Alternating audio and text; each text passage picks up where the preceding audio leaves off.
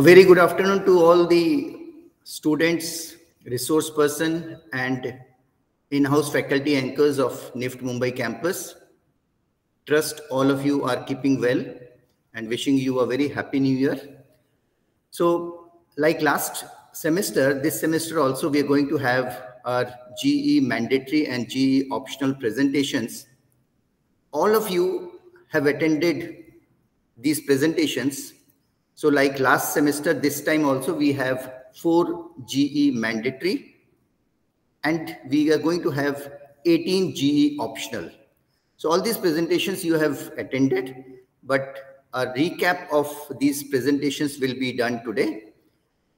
And this time we have introduced 2 new GE optional, which are corporate mannerism and mural designing.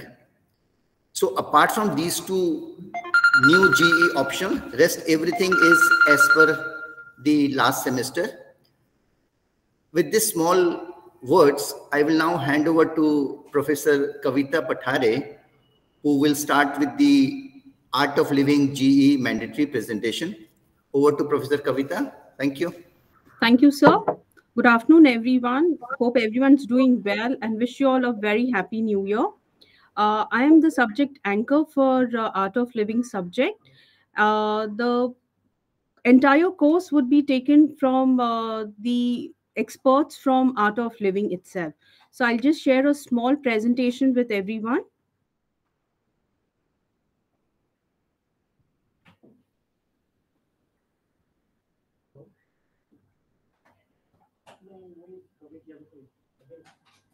I hope my screen is visible.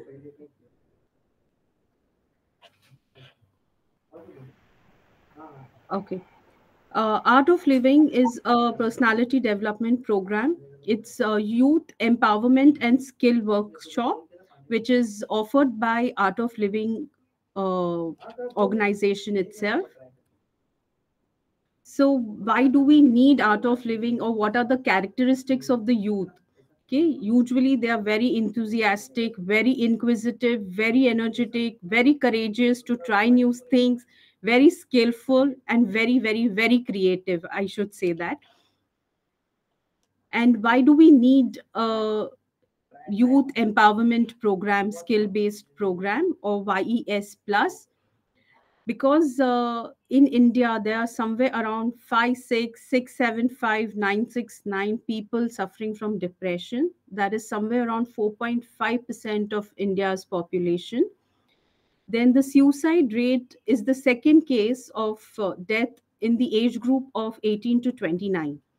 And 85% of the habits are inculcated due to peer pressure. And every 1 in 4 youth today either smokes or drinks. Okay, so this is the reference that we've taken from World Health Organization report on India's mental health. Challenges that are faced by youth. I know due to this pandemic, all of us are very it's very difficult for us to cope up because we're staying back at home, and we're not so much used to being confined into in our 4 walls. So the challenges now what every one of us are facing is lack of ethics and morals, anger issues, substance abuse and addiction, lack of focus. There is depression and loneliness, and there's a lot of anxiety. I think each one of us will agree on to these. Most of us are kind of facing one of these challenges right now. No, not per se for the youth itself, but even for the adults. Each one of us is going through this. So the objective of the YES Plus program is to inculcate ethics and moral values in youth, creating a platform for deserving youth to become job ready and create opportunities for a good livelihood, to enhance the ability of the youth to handle stressful situations, to improve relationship between teachers and the students, to develop an attitude of sensitivity and sensibility towards their living environment, that is the hostel or the campuses where they are staying, to create an opportunity for the youth to develop their interpersonal skills, bond, and other students to learn through teamwork, because most of our activities or our assignments are all teamwork based. Unless and until we're not really uh, ready to work in team, it becomes very difficult for us to really go ahead and work in a team. So this really helps us to, like, have a good team building activity and exercise, so we are like ready to work in teams, to bring clarity of thoughts which will give them innovative and creative ideas and help them in effective decision making. So YES Plus module, what does it offer? It gives you life skill training, gives you group activities to develop interpersonal communication skills, helps you in time management and leadership training. There is yoga and pranayam, and all this always culminates into the Sudarshan Kriya. That's the key for, like, to keep us going and having a good in tune with all the activities that we do. The benefits of the program: it improves your functioning of the brain, increases your concentration, adds more hour to your day, helps you appreciate life more, improves interpersonal skills, helps to manage emotions much better, better decision making ability, helps you to have a good night's sleep, which all of us are lacking on, enhances creativity and innovation,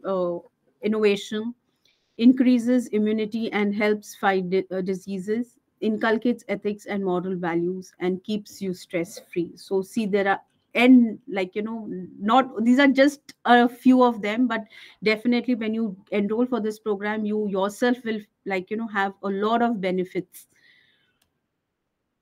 And about Art of Living, it was founded in 1981 by Sri Ravi Shankar ji. An educational and humanitarian movement engages into stress management and service initiatives.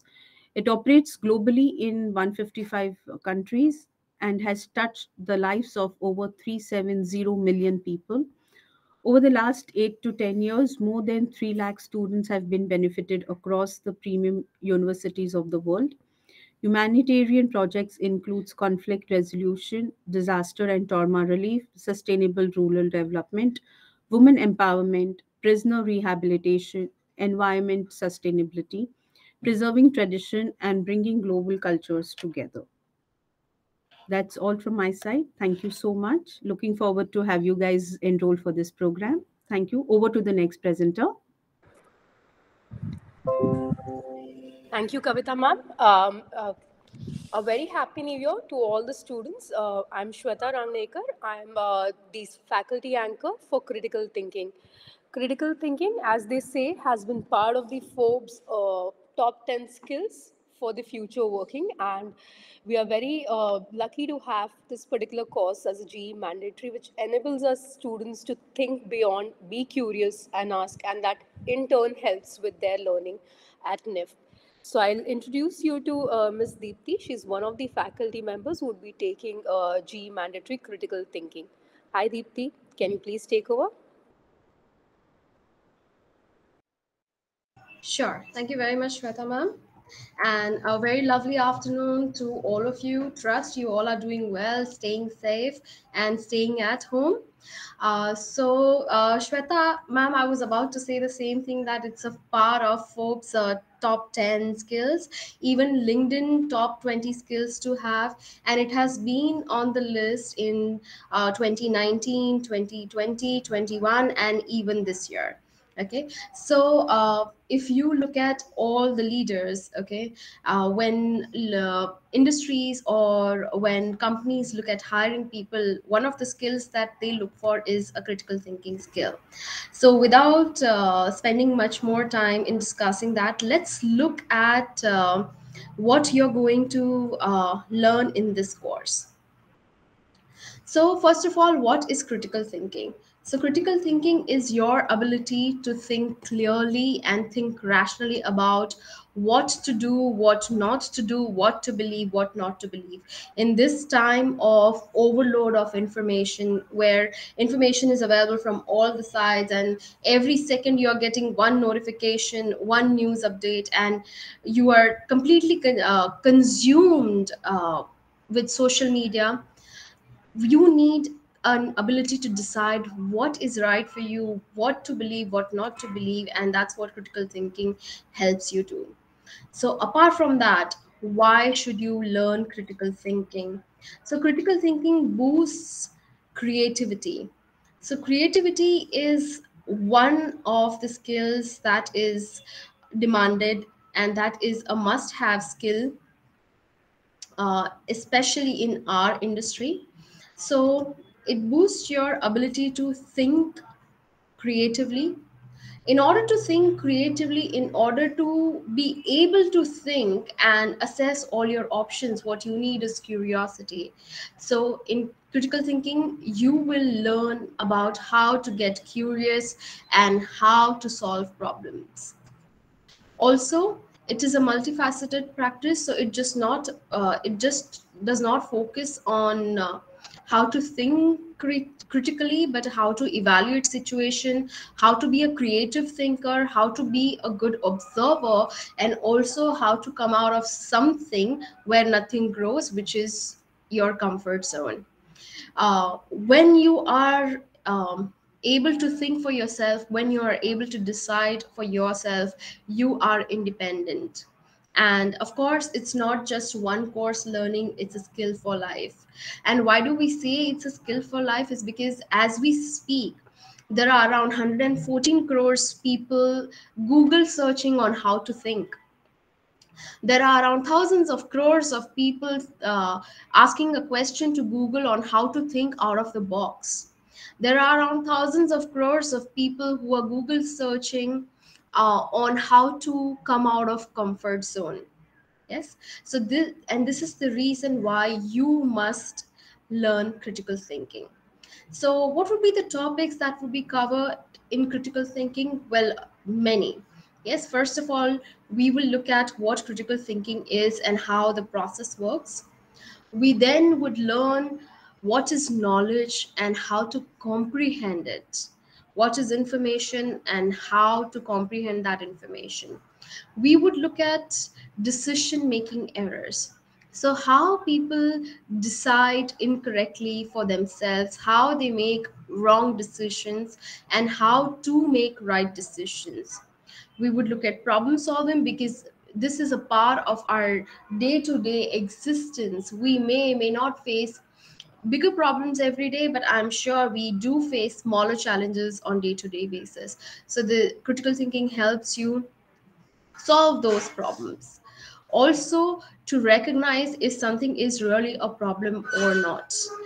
We would also look at creative thinking because we are in that field and it is a must. Also, we would look at how you can encourage creative thinking and how you can foster creative thinking in your work. We will look at different ways of resolving conflict and what is conflict and how you can structure your argument. So, our we here at Critical Thinking teach you, train you on understanding that arguments are not bad.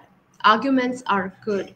If you put it across well, if you put it across logically, then arguments are a good way to communicate. Also, how to negotiate. Everything is about negotiating, negotiations, from getting a good job offer, getting a good client, getting your first raise, to even negotiating with your parents on whether to go for that outing or to get that iPhone or not. Also, we will look at reasoning, logic, decision making, how to become a better thinker and a decision maker, and we will look at commitment and evaluation. So, all in all, why should you be a great thinker or a critical thinker? And why should you take this subject? Is because it is one of the most desired skills everywhere you go, wherever you go. Secondly, uh, if at all you're planning to start your own venture, critical thinking and creative thinking are a must to have skills. Even when you proceed further in your academic course, you will be taught design thinking and creative thinking. So if you have done critical thinking, it will definitely help you understand design thinking more clearly. Yeah, and if you want to be an entrepreneur, yes, or if you want to set up something on your own, this is a must have skill. So that's it from my side about critical thinking. I'll hand over to Uday, sir, and he will talk about professional ethics. Thank you very much.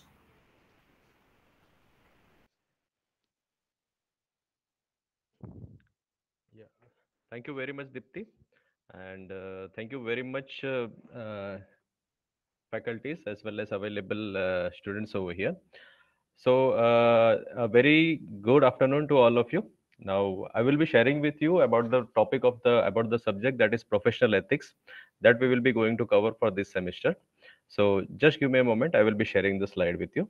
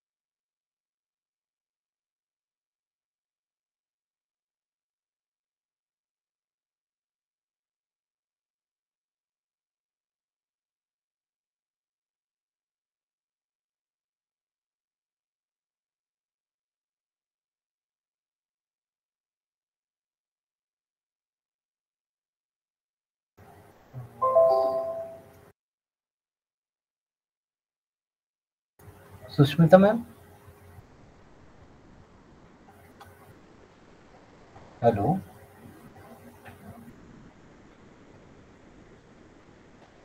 Sushmita ma'am, you can start because sir is having internet issue, I think. Hi. Uh, so can we st- are we ready for something which is very interesting, but surprisingly people get scared of the subject? Okay. So this is Sushmita Das, and I'm the anchor for the G mandatory subject Indian art history. And the full name of the subject is Indian History of Art, Culture and Design. Now, when we talk about this subject, normally people get a phobia uh, about the subject because they think that it is the same old history subject which they have done in the school, but it is not so. It is not so because we are not talking about chronological history with dates and lots of theory. Rather, what we are going to do in this subject um, is that we are going to look at Indian art and Indian culture and link them together. Like, for example, we are trying to see for this subject what all changes happened in Indian art, culture, and design. Like, I'll give you two, three examples so that you can understand that why this subject is so interesting, if I'm saying.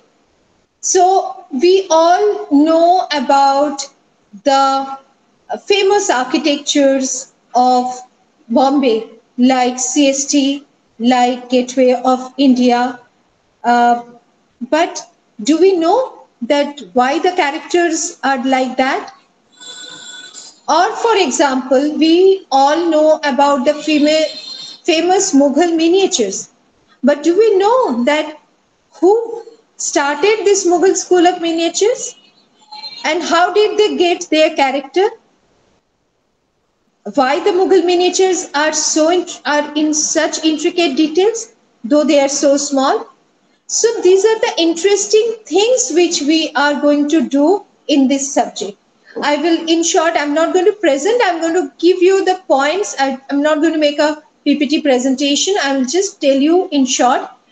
The subject aims is to inculcate the ability to identify fundamentals of Indian art, culture, and design and its creations. This subject will definitely help you to synthesize the understanding of works of Indian art, culture, and design in concurrent projects and in the interpretation of works of art and design. Topics which would be covered in this subject are understanding the Indian concept of art from caves to temples, religion and art, mythology, folklore, and rural crafts, influences on Indian art and design, 19th century India, and the shifting aesthetics of Indian art, which is a very, very important part of Indian art and craft, 20th century India, and 21st century in Indian art and design, which is the era of communication, the period in which we are living. And also we are going to analyze the changing art scenario of Indian art. Methodology of the subject would be lectures, interactive sessions, films, visual aids, self-directed study, and work experience. There are two things which are museum visits and visit to galleries, which normally used to happen during the offline studies, but don't think that they cannot happen. There are lots of museums and galleries for which we would be giving you links where if you register, you can have virtual tours of the galleries and the museums. And even better, you can also have the tour of the international museums and galleries. Okay, so this is in short about the subject. Now about the assessment, there would be continuous assessment. We would be on a daily basis asking you about what all have you understood. We are going to ask you to maintain a learning diary. There would be activity and presentation based assignment where you are going to do something like, you might be asked to take an image which I have shown and talk about it. All these things can be done. There can be activities would be based on understanding a topic and creating visual boards, group discussions, research and presentations on artworks, report writing on contemporary exhibitions. There are lots of online exhibitions which are happening, many actually, innumerable. So you can visit those online exhibitions and you can write about them. You have to maintain a learning diary, which is a must, and art appreciation exercises have to be done for this subject. So this is in short about the subject, and there are 5 faculties including me who are going to take this subject. And in time, you are going to get introduced to them when you select your groups. So that's it from me for now. And so thank you and a very happy new year, and wish you have a great semester this time. Thank you. Thank you very much, Sushmita madam. And again, extremely sorry for getting disconnected. Actually, I was having some network issues. So I hope I'm audible to you, everyone. Yeah, we can hear you. Yes. Thank you, Ketan sir. Thank you, Sushil sir. So this is with regards to the program of professional ethics that we are going to conduct. So let me take you through the complete content of the program which we are going to conduct. So a small description, a small introduction about myself. So I am a program manager as well as a banking and finance trainer for ITM Group of Institute that is also located in Kharghar, a few campus to the left of NIFT.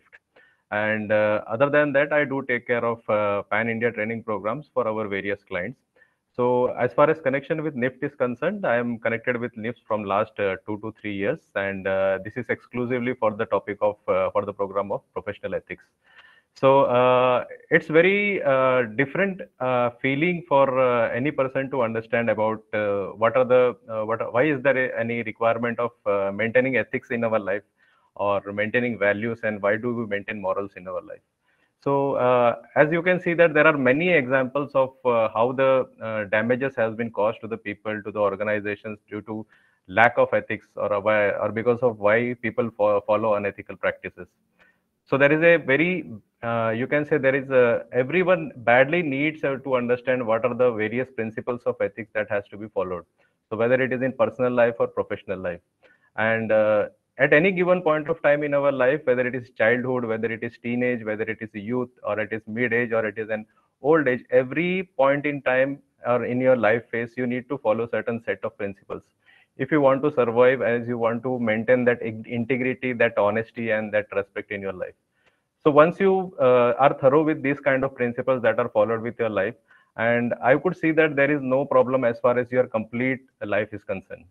So to make these points further more clear, as well as to make student more and more clear in their concept of how to look at their professional life, how to look at their personal life, how to maintain relationships, how to maintain other balances like work-life balance in your life. We choose to keep you aware, we choose to make you aware about this requirement as far as this professional ethics of program is concerned. So let me take you through the concept of this particular subject and how we are going to benefit if you are appearing for this program. So this is my short introduction. I am Uday Rathod. I will be conducting professional ethics for you. It's a 28 hours program, and we will be having 3 assessment in that, and through which you will be assessed. And more than that, what is the benefit that you are going to acquire from this product? I will just take you through it. So this is just about a few training programs that we have conducted for other organizations. Again, you can say at any given point of time, even the organizations, they require these particular topics. It is not about colleges, it is not about institutions, it is not about schools. It is about the highly, you can say, those organizations which are gone in last so many years, but still they require these particular topics. So we have conducted topics of professional ethics for organizations also. So it is not restricted to colleges. So now, guys, if you could see, we many times we come across problems where we find it very difficult to take decisions, and at many given point of time we see that people tend to take wrong decisions in their life, due to which in the future they get disappointed, and they feel as if that what would have happened if I have not taken the decisions. So just to understand whether any particular decisions that I am taking right now, whether it is a right decision or it is a wrong decision, how it is going to affect me in my future, how it is going to affect my relationship, we need to understand certain laid down principles of ethics, values, and morals. So there are very social scientists in the past who had already agreed upon very important points of ethics and values. You must be knowing about Aristotle. You must be knowing about Plato also. These people are called as the father of ethics. Okay. So just want to make a few points clear that there are moments in the life when we are confused while taking decisions, whether you should go for those decisions or you are not going to, or you don't want to go for these decisions. Now, as you can see that in many sectors in the society, or you can see in many sectors in the organizations also, there is one particular issue that all the organizations or many part of the society is facing, that is very prominent in the society, that is gender inequality. Now these questions has to be answered. Again, this is a part of discussion when we will be going for this particular professional ethics course. So we will be discussing in depth about this particular issue and how do we overcome this issue, and what will be the outcome if we just handle this issue in a way that it has to be handled. That is through professionalism. We will be making you aware about the professional approach, how to address these issues once you are working for any organization and you come across these issues. Secondly, we will also be discussing about issues like sexual harassment. What are the different laws of the government? What are the different laws as well as the legal laws are concerned, how do organizations approach these particular kind of issues in the organizations, and what are the ways to handle such issues. We will be discussing in depth about this also. Thirdly, we will be discussing about environment also, which is the much spoken about topics in today's world, how it has impacted our earth and how it has impacted the lives of the people around us, and what are the ways we need to identify so as to make a sustainable living in on this particular planet earth. Why? Because we know that there is no second earth for us, right? So the existing place where we are living, we have to make it pollution free. So this is also one of the part that we will be discussing in professional ethics. Secondly, there is a very big issue that every country is facing, and that is corruption. Everyone is aware about the level of the corruption that we are facing in this country. So what needs to be done? How the transparency has to be maintained? What are the systems that has to be followed? And what are our inputs that will help us to make more transparent, more integrate, as well as putting us into a better level of performance as well as efficiency? So the best practice that has to be followed so as to eradicate corruption. That is also a topic that we will be going to discuss. Other than that, there is one more issue that is very deep rooted inside our system, that is caste. Again, that the second part has been played in the Western world, that is racism, right? So this is also one of the most important problem that today's country that is facing. So we need to understand what are the roots of this problem, how it has come, and what are the different ways through which this particular problem can be erased.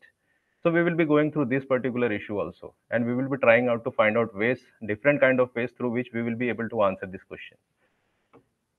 So this brings us to the end of this particular discussion of professional ethics. So I'm looking forward to all of you for attending this session, so that you will be becoming more responsible citizen, giving more importance to integrity, honesty, and truthfulness, rather than just running after fame and power.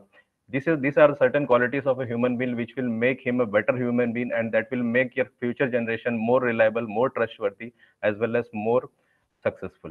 Thank you very much. This is from my side. Over to you to the second party. Thank you, sir.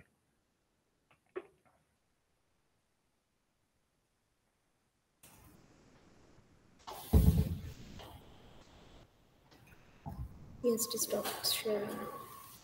Hi, I'd now like to invite Professor Ketan. He's joining us for the first time for the GE optional presentation, and thank you for doing this in spite of your health condition. Thanks a lot. So yeah, over to you.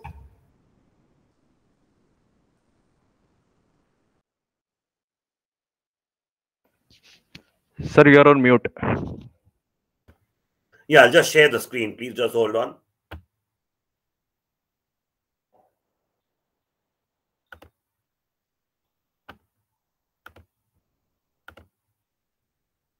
Is the screen visible? It's loading. Yeah. Yeah. Yeah. Fine. So a very good afternoon to all of you all over here. I am Dr. Ketan Chande, and I have been working in the hospitality industry for many years. My closest connection with the fashion industry has been when I was teaching at Pearl for a period of 2.5 years, and I realized that this industry is a very superb one. But the topic which I conduct, which is the corporate etiquette, is something which is required by everyone day in and day out, whether you are in an SMSE or you are in a big company or you're running your own business. So we'll just look at what we are going to cover into this. So people still care about social skills and manners. Yeah, this is very finely to be noted by everyone. Even if they do not say so, rules about which fork to use for a salad or not to talk with food in your mouth are examples of good manners.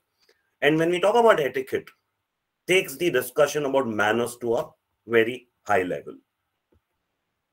So the manners and behavior that are expected within the workplace, and it's a vital part of the productive work environment, which you will realize once you hit the floor. I'm quite sure that many of you must have had an experience through internship or something into the industry, and you must have noticed this.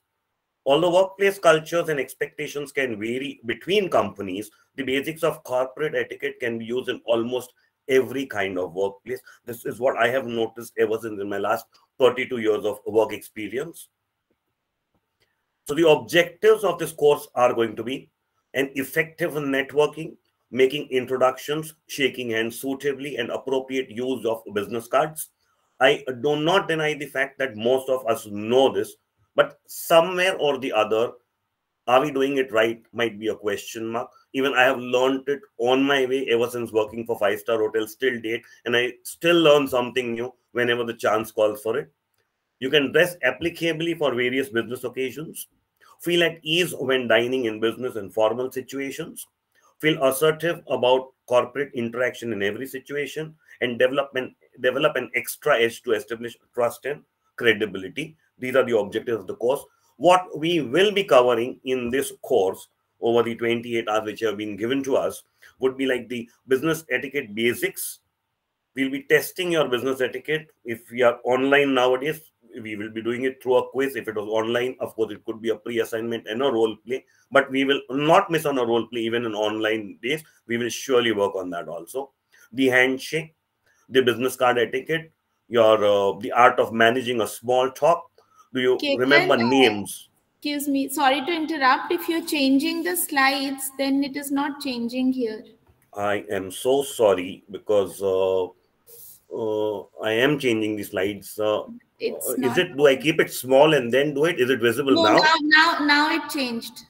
Yeah, I think then there's a problem when I'm blowing it up on the screen that Yeah. it's not changing. Anyways, we have not missed much. I will share this PPT with you so that you can share it with the. No, this is getting recorded. So if you could just roll through the slides once more, then Definitely, it's please. Yeah. recorded. So this is where I was, and from Yeah. here I went to this Yes. introduction. That what is the introduction about this course?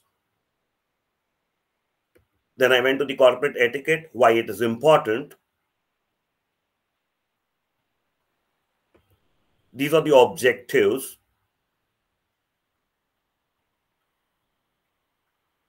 And this is where I was on the screen telling about the basic business etiquette, which we'll cover and test your business etiquette. If online through a quiz, if online pre-assignment and role play. And I said we can do a role play even online. There wouldn't be much of a problem. Yes, definitely there is a little bit of a difference when these sessions are conducted offline and online. Offlines have always had more impact, has been my observation. Then the handshake, the business card etiquette, the art of managing a small talk as a corporate employee or any, even as an entrepreneur, you might have to give a small talk. And sometimes they are very good situations, like somebody's promotion is a very easy talk to give. But when somebody's leaving the company and going, or there's a demise of someone, the talk becomes a little complicated. So we can work on these topics and how we can handle such situations. Then do we remember the names? As soon as we are introduced to about 4 or 5 people and we just leave the hand of a person after a handshake, most of the time we forget the name of the person. So we will find out some keys how we can remember names, and this plays a very important role in the corporate setups. Making the great first impression, grooming etiquette as per the occasion, uh, business dining etiquette from basic to chopsticks.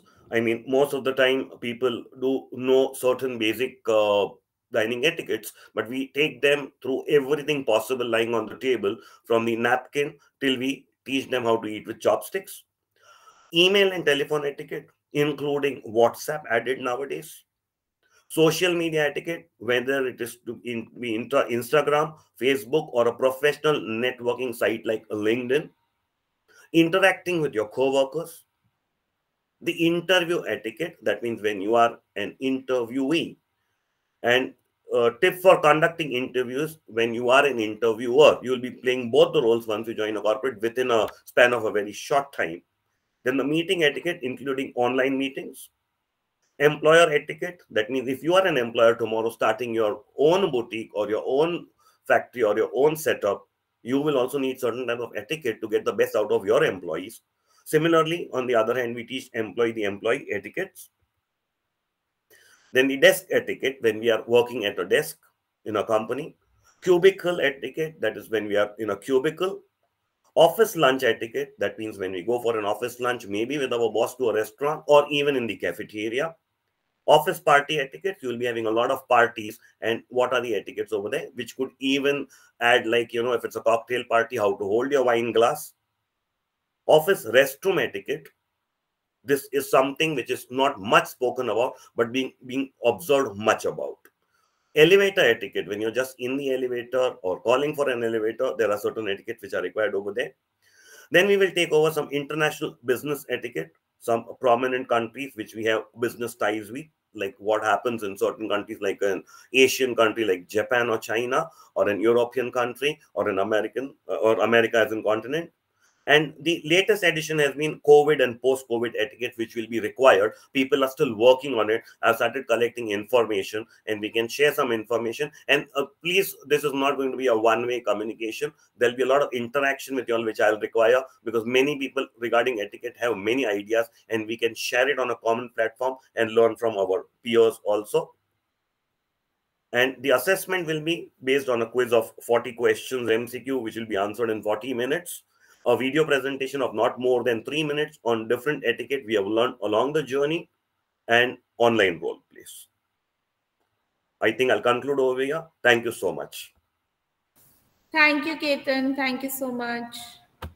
So now we have Benny once again.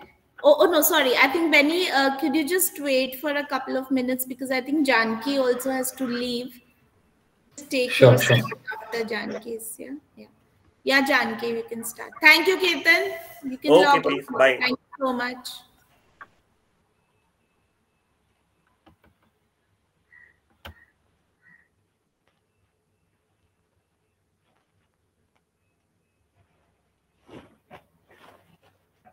Yeah, good afternoon, everyone, and wishing you all a very happy new year and a very educative new year. Maybe 2 years due to this pandemic, we saw a lot of issues pertaining to education industries, but I think we can get on through very well this time also with the online classes. I hope I'm audible and my slides are visible, sir. Yeah. Okay, thank you very much. The topic covered will be understanding your intellectual property rights.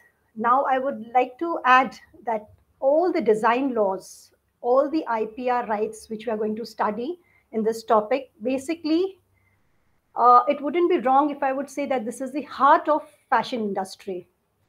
Today, there is a need to protect our creations. Anything which is created or invented basically is your right. You have a right and it needs to be protected.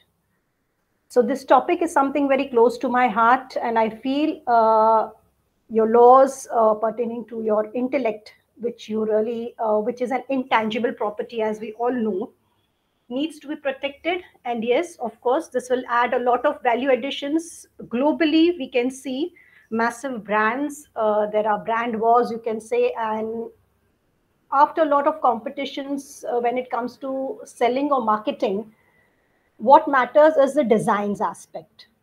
So it's not the value per se or other things, but yeah, how you package your designs, how you brand it. And so the creativity plays a very, very major important role in bringing up the profits or the turnovers of a company.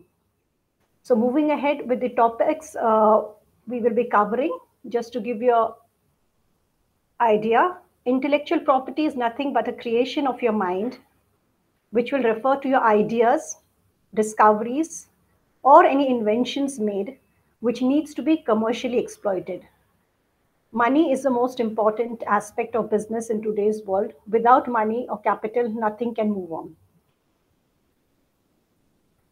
So when I talk about intellectual property rights, it is a series of legal rights that provide protection for different types of inventions, your designs created, brand names, trademark, your any original creations. These rights protect your creations from unfair use by others, your competitors.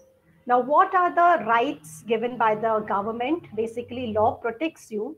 So there are different types of acts, basically the trademarks, the patents, the GI, geographical indications, your industrial designs, your copyrights. These are basically made to protect the rights of the creator or the inventor. Now, when I talk about trademarks, when we're studying trademarks, what does it mean?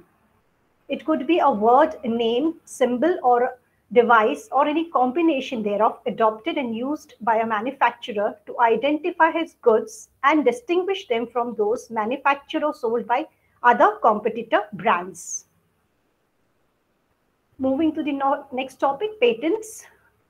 Patent is an exclusive right granted for any inventions which is a product or a process that provides a new and non-obvious way of doing something, or it offers a new and non-obvious technical solutions to a problem. Moving to industrial designs.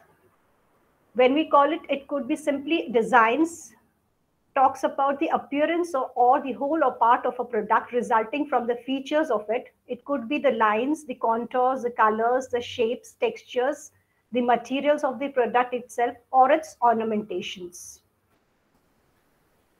Your copyright, it is a legal term describing rights given to creators for their literary or artistic works.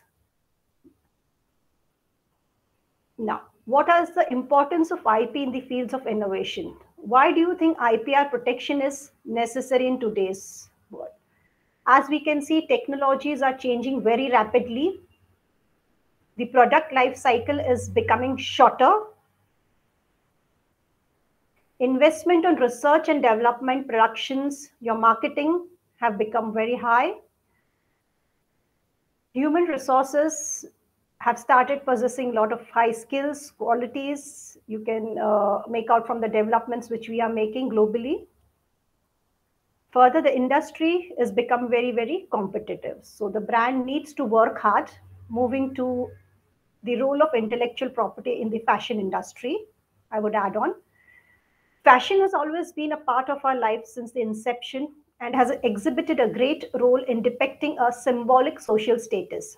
So we wearing branded clothes, footwears, accessories makes a lot of difference. It acts as a sources of massive employment and growth of various independent sectors, which includes your branding, merchandising, marketing, and so on. As the industry focuses on creativity and intellect of a person, it has become a ground for growth, profit, and duplication also.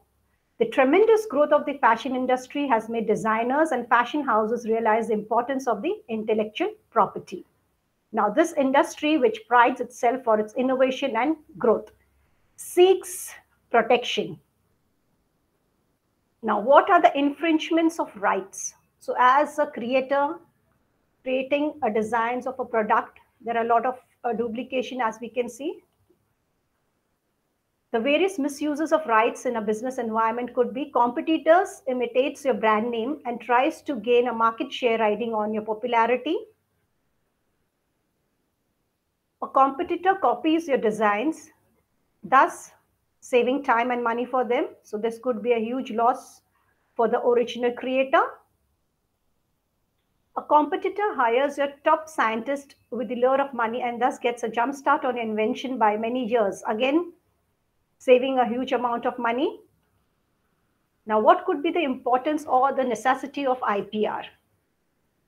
To provide incentive to the individuals for their new creations, providing due recognition and material rewards to the creators and inventors, ensuring the availability of genuine original products, to enhance competitiveness, to eliminate unfair practices.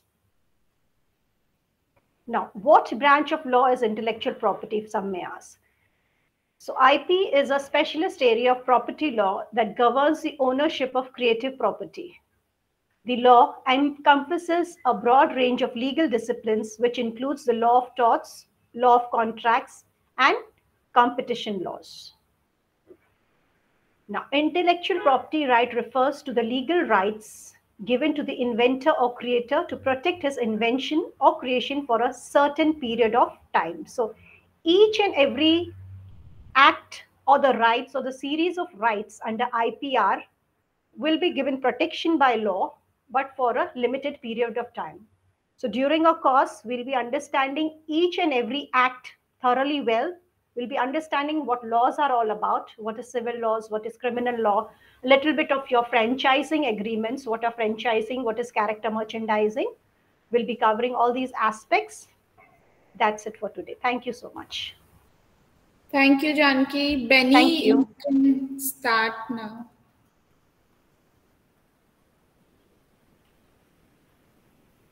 Sorry, it got a little delayed, Benny. So. No, that's perfectly fine. I'm sorry, I got late. Yeah. Hi, can you all hear me? Yeah, we can. Yeah. So, are the students as well here, or it's just? No, it is just us. So it's a recording. The thing will be streamed for the students tomorrow. Oh, okay. Okay. So, I am the faculty member for Spanish language, and this is my third year with NIFT. It's been a wonderful experience. So, I don't have a presentation that I've made, but and it's going to be very short.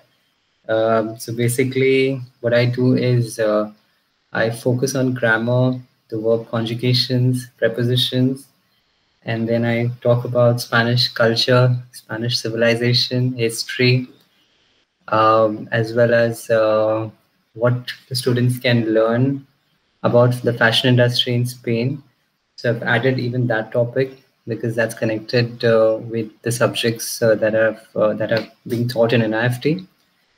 It's an interesting language to learn because nowadays it is very important to learn a second foreign language, and Spanish is considered to be one of the easiest to begin with. Yeah, so my strategy is very simple. I try to make it interesting by providing them notes that are easy to understand, as well as I play songs and lyrics so that they understand the concepts of grammar really easily rather than trying to rote just to memorize them, because it's after a certain point of time, if you memorize the verb conjugation, it really gets boring. So I believe in making it more interesting. uh, Secondly, there's a WhatsApp group that we make for every batch, and we share a lot of things, slides, notes, as well as links to songs and the Spanish series. With regards to the assignments or the assessments, there are going to be two assessments, and the last one is going to be the end term project. Normally, I keep it or like really limited to whatever is done in the course, so it's not going to be anything new. And I'm definitely there to help the students whenever they need me. So the WhatsApp group is definitely created for that purpose. So in case if they have any doubts, they can contact me, and I'm there to help them. And it's been an interesting journey with NIFT because I've got a chance to interact with a lot of brilliant students with a lot of innovation. I have seen their presentations, the amount of hard work they put in, the sort of innovation they have, the sort of, I would say the modern thinking, and they have their own ideas towards learning a new language, which is very interesting for me as well. Because I've been in this profession since quite some time, but teaching in IFT and interacting with the students, although the online platform is a completely new and exciting experience and challenging as well for me. And yeah, that's it from my side. I'm looking forward to meeting the new set of students and having a wonderful time with the students as well as the other faculty members. Thank you very much, and thank you for giving me this opportunity to teach for this semester as well. Thank you, and have a wonderful year ahead. Thank you so much. Thank you.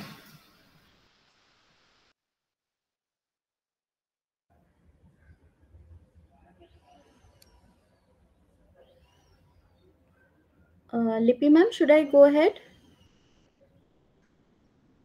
Yes, ma'am. हाँ हमारा हो गया. You can start. Okay.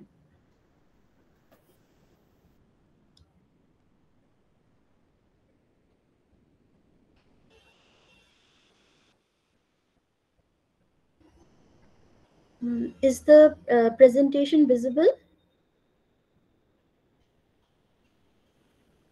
Yes, it is. Okay. Thank you. So a very good afternoon to all. I'm Shankalina Chaudhary, an in-house faculty, And me and Pallavi Rani, we both take this subject called as Design Innovation for Sustainable Fashion.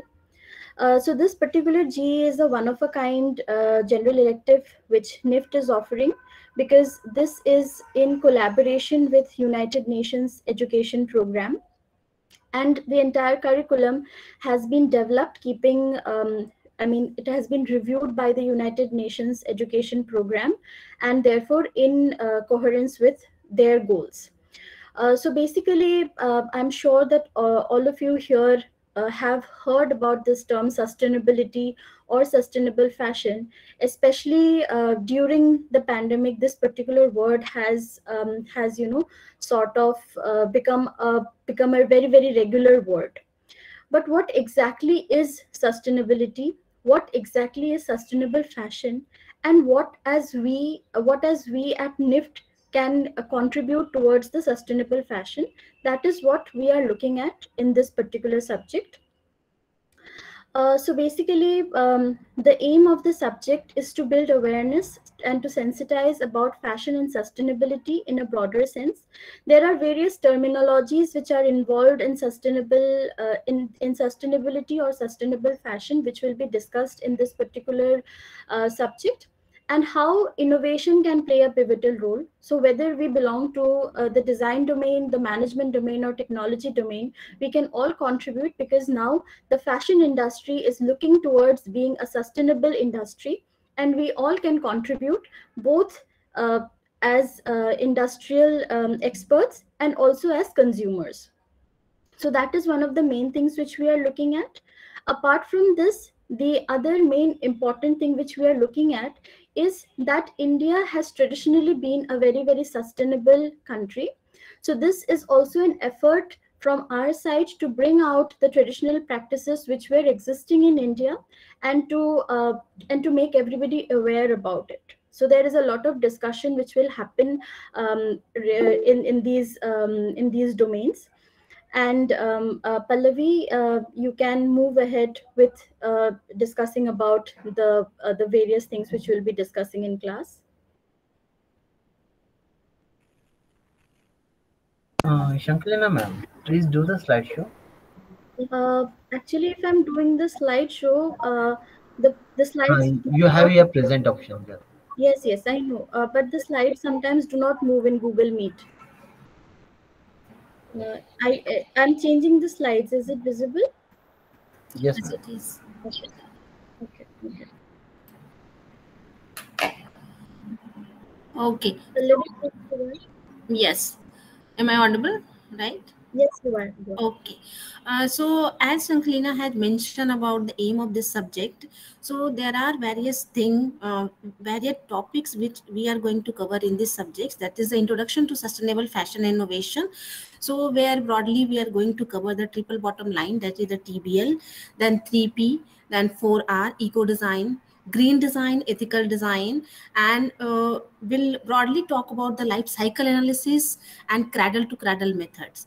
So we'll do lots of discussion about this kind of topics, and lots of case study will be discussed during the session. Next slide, please. Yes, and second topic is that the understanding sustainability by revisiting age-old indigenous practices. As she mentioned about the traditional practices in terms of sustainability. So we will go through the assignment, learning through the assignment, that taking the interview of the elderly, and will learn about traditional practices from our forefathers' practices, and whatever the craft practices are there, and the living art traditions are there. So those things will be discussed here. Next slide, please. And we will be also talking about the sustainable design principle for innovation, where biomimicry, revival of the craft practices, design for disassembly, design for longevity, lean manufacturing, Kaizen, smart textile will be discussed. So these are the terms which we are going to apply, and the whatever the method has been taught in these terms, that we are going to practice also through the assignments. So this will be our approach for this subject. Now you can continue, Sanklina. Okay. Like Pallavi ma'am has mentioned, all the topics which we will be discussing in the class, the assignments will be based on those topics itself. So in the first assignment, we will be having like an understanding that what exactly is the correlation between fashion, sustainability, and innovation. How can we bring all the three together? And that will be presented by the students in the form of an infographic.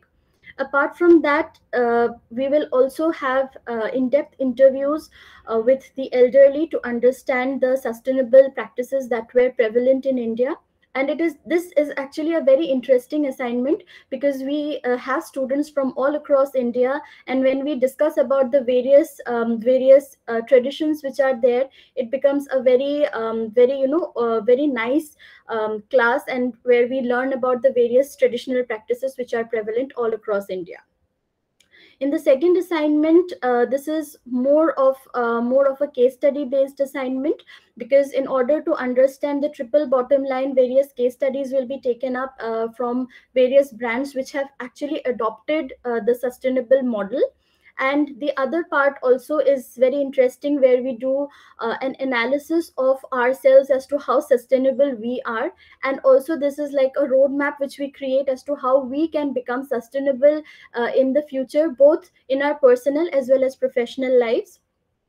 And the final assignment is actually a group assignment, where as groups, students identify an area that requires some kind of an intervention, some kind of an innovation that can be brought about, keeping the sustainability aspect in mind. So this is what we are broadly going to discuss in this subject. This is a very, very interesting subject, and it is obviously the need of the hour. So yes, looking forward to having students on board.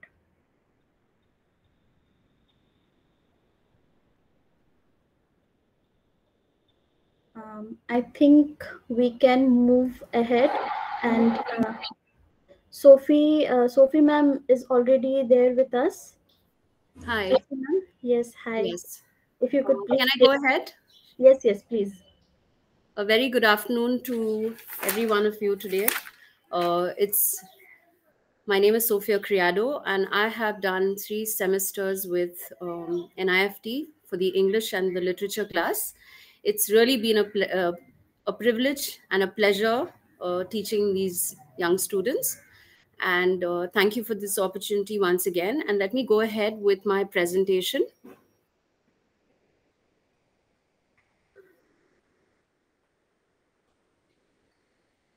Can I share my... Will I be able to? Yes, I think. Please do let me know if you're able to see it. Sure, ma'am. Yes? No, it's not visible. So how do I get it? You have to share the screen. I have tried to. Give me a second. No? Okay. You can keep the tab open from before, and once you share screen, it will show you your presentation. So you can select that and then share the screen. I'm not able to share the screen here. Is there something to do with... Then probably you can just explain Madam, if you can share to me, then I will share from my side. Then next person will talk. Then after how can I share it? Madam, beside your hand there is present now option. Then select the entire screen. Yeah, okay. And select the object and click on share.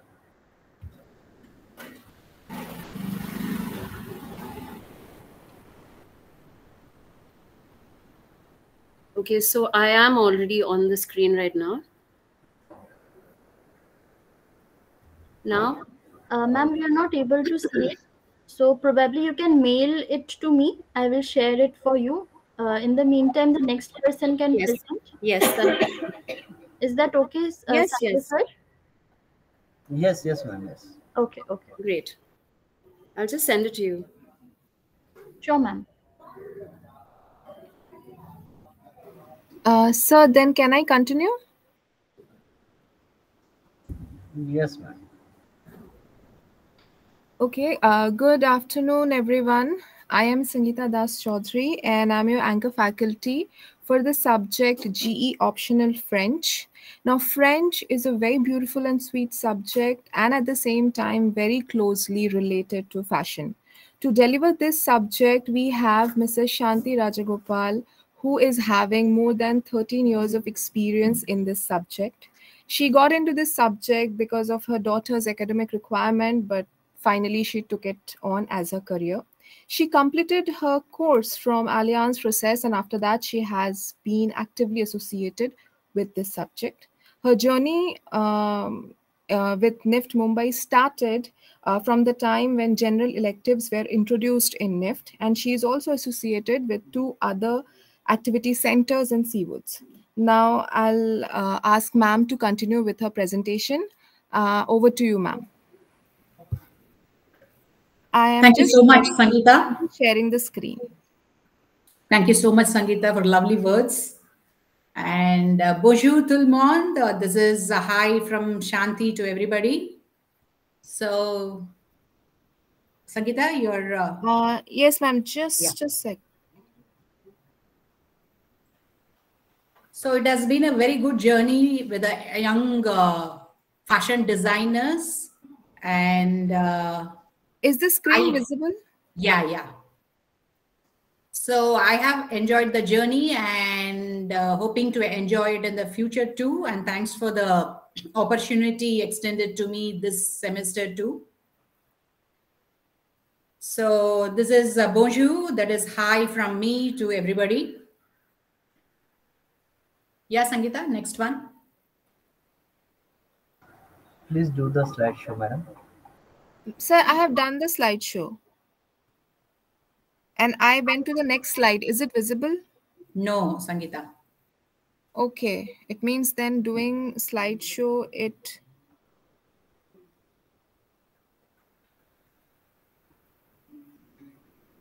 Now, is it visible? No, Sangeeta.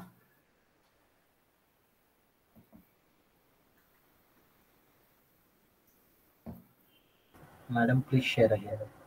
Yes, sir. Just a sec.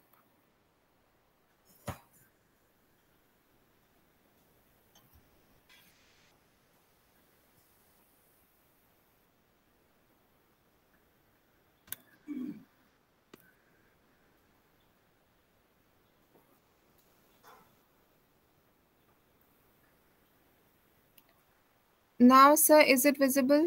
Yeah, now it's visible. So why French? The benefits of learning new language, it enhances your ability to multitask and it improves your memory. And moreover, I can say that it's a stress buster. So by learning a language, it is, you can learn a lot and it is, and why French? Next slide, please. Yeah, why French? So French is very easy to pick up. Why I say is it shares the same set of alphabets as English. As we are all well versed with all the English alphabets, it's very easy for us to write the words in French. So we need not spend extra time to learn the characters of French. So as we know it before. And this is the most, second largest spoken language internationally. And it is fun to learn this language. And you open yourself to the world. And it is, when you travel to a French speaking country, you can travel with confidence as you know the language. And of course, you're all inclined towards music. So when you know the meaning and listen to the music, it touches your heart and mind. And yeah, as I said, only certain letters will, the pronunciation of certain letters will be different in alphabets. Otherwise, it is same as the characters in English. And being in this fashion profession, you come across lots of brands, and by knowing the language, you can give a good pronunciation for that brands like Chanel, Louis Vuitton, then Pierre Cardin, Lacoste. So all these things. And next slide. Yeah. So without our knowledge, we have been using lots of words which we were using all these days. We didn't know that it's all, the same as French. So English and French, they share lots of common words. For example, it is a restaurant. Only the pronunciation differs, but the spelling and everything is the same. Restaurant, RSVP, you would have seen in all the invitations, RSVP, that is Reserve S'il vous plaît. Then shake, haute couture, déjà vu, chauffeur-driven car. You have come across this word. Chauffeur is the driver. And boutique, then cafeteria, then critique. So on and on. So many grande. So all this adieu. So all these words, without your knowledge only, you have been using all these words. So these are all French words. Yeah, Sangeeta, next. Yeah, coming to the summary of the course, we will be starting with the alphabets and its pronunciation. And I'll be dealing with how the combination of letters will be pronounced for to make you comfortable with pronouncing any word or sentences.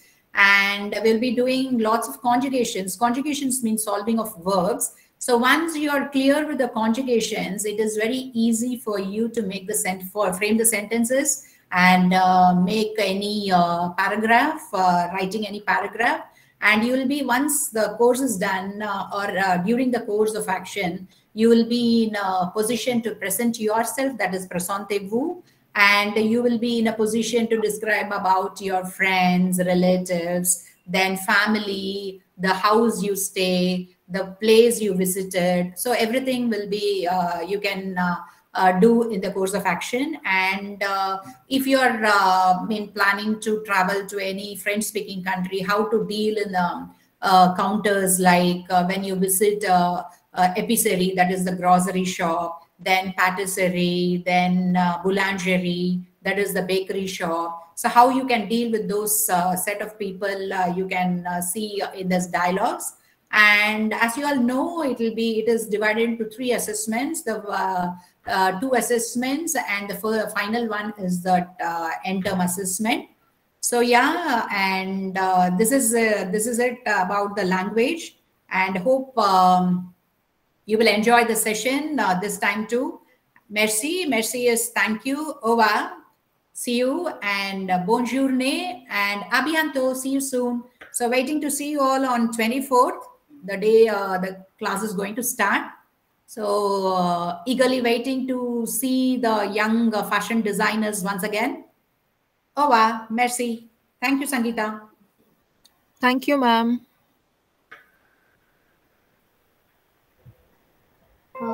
Okay, Sophie ma'am, I'll just share the screen and you can present.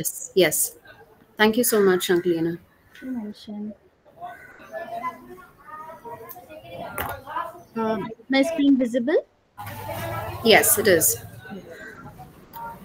So let's begin. As we all know that English is considered a global language, you can go on to the next. No, just I think just wait. Yeah, that's fine. Many speak the language fluently as it's their mother tongue, whereas in many of the countries, say for example, UK, Canada, Australia, US, it is the first language. So it is also an official language in the UN. So by this, you can understand that English is a universal language, which is very, very important. As English is a primary source, I'm still on the earlier one, Shanklina. Okay, sorry. Yeah, that's fine. As English is a primary source of communication all around the world, when we have a good command over the language, we can communicate well and we are able to share our thoughts and ideas very confidently. Can we go on to the next slide, Shanklina? Yeah. Thank you. Okay. The importance of the English language. Why is it important? because it is a global and a predominant language for for academics. It's also considered a business language for multinational companies all over the world. It is a high priority for long-term competitiveness and success. So it's basically when you want to, of course, when you are trying to get successful in your life, English is one of the main important parts which you need to be well versed with. It has also become a gateway to thoughts and cultures of different countries. Let's go on to the next one. What are the benefits of enhancing your English language skills? Of course, we all do know the language well, but if we try to improve ourselves on learning the language better, the benefits out of that is an overall improvement of knowledge, awareness, and understanding about the language. Fluency in the language with effect to the vocabulary and grammar, which will create a lasting impression, creating better opportunities and career prospects for yourself. You would have more confidence at interviews, social gatherings, business conferences, etc. It also increases your cognitive skills, that's your brain power, and increases your problem solving skills. And it has an added advantage to your abilities in digital literacy. Now let's go on to the syllabus, which is going to be through the whole course, which is the 4 basic skills. We have listening, speaking, reading, and writing. So the receptive skills that you receive in is listening and reading, and the productive, which is the one which the language which you take in, which is in written and spoken, is your productive, which is speaking and writing. Can we go on to the next? As for the start, the main language skill, which is the most important, is listening in communication. And through the course, we would be doing audiovisual activities, videos, interactive sessions, which will help you enhance your listening skills. Let's go on to the next, please. In speaking skills, you will learn to communicate effectively through different dialects. We'd be also learning different dialects of different countries. There'll be we would try to learn a little more fluency in the language through expanding your vocabulary, through basic and advanced grammar, and improving your pronunciations, which is going to be a part of speaking skills. Then we go on to body language, which is the different types of non-verbal communication, which has gestures and expressions, which is said without saying a word. So that's what we're going to learn also, which is going to be a part of the syllabus. Let's go on to the next, reading skills. In reading skills, we would go on to comprehension, vocabulary, phonetics, which will be a part of the syllabus. And finally, we have writing skills, which are compositions, essay writing, letter writing, creative writing. We'll also do basic and advanced grammar, which is the 8 parts of speech. And we'll have articles, prepositions, tenses, which is also going to be used to improve your fluency in the language. The activities during the program could be group discussions, role play, impromptu speeches, interactive activities, comprehension, as I said earlier, composition and essay writing, different styles of creative writing, and of course, audio and visual activities, which are going to be fun-filled activities, which you'll probably have a lot of, it's going to be more interesting and exciting for you to learn. And finally, we have the evaluations, which are going to be 2 assessments, which is for 30 marks, and the end term jury, which is 40 marks. So that's all for me. And looking forward to the new batch of 2022. Thank you so much. Thank you, Sophie ma'am, for joining us and taking us through your presentation. Thank you. Yes. I think we can move on. Samreen, are you here? Yes, I'm here. Okay, thank you. So Samreen, you can probably take us through your presentation now. Okay. Yeah. So very good afternoon to everyone. Konnichiwa minasan. I'm Samrain. And basically, I want to say a lot, but given time, I will be um, saying Japanese is really very much interesting language. And while learning a new language, you learn a quite a thing like their culture and fashion and everything. And so during the course of action, learning and teaching period, I would be in details, I would be telling you about the Japanese and how the writing systems and the basic and the grammar pattern I would be teaching you. So here is the writing patterns: hiragana, katakana, and kanji. So in the yellow it is hiragana, and the green one is the katakana, which is basically a for about foreign words, and in red is the kanji. Okay, so the writing pattern we would be learning the first. Apart from that, from the syllabus, we would be covering up the basic structure, the greetings, alphabet, vocabularies, and in the tenses also.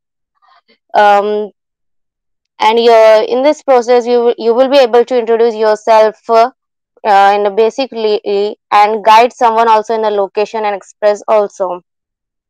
We would be learning the sentence structure also, and with the honorific form, like in the polite way, casual form, all would be covered up in the basic portion. There would be I would be providing you the materials also, the real books and like through pictures and animation also. Through all this process, we would be learning a lot. Not only we would be learning, there would be some quite activity also on in the process, like names in Japanese, numbers in Japanese, and how to replace few words and Hindi names into Japanese. We would be going for that fun activity also in the course period. And there are lots of greetings in the survival phrases in Japanese. So we would be covering up all that. And so apart from that, we would be learning, learning not only learning, reading also, and writing also. So here it is. So this is the kanji. So numbers kanji and the basic kanji we would be learning. So and how the kanji has been formed, the variation of it that I would be providing in detail. And here are the some of the main kanji which I would be showing to you now. So days of the weeks, calendars, and everything. So basically, in this course period, we would be learning a lot, and we would be having fun activities too, as I said. And with the past two semester, I would have fun teaching with the students, and I hope so. I would be enjoying him further also teaching the students.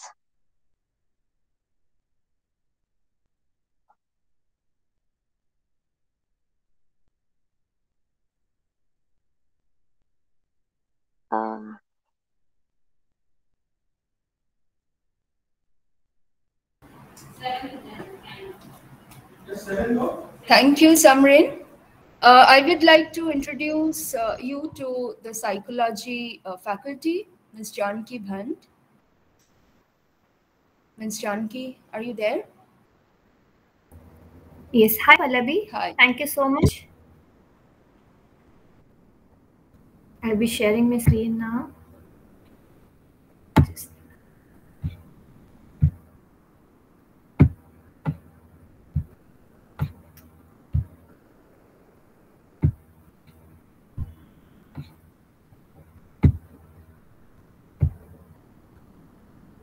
Okay. Is my presentation visible? Yes, it is. Yeah, thank you. Yeah.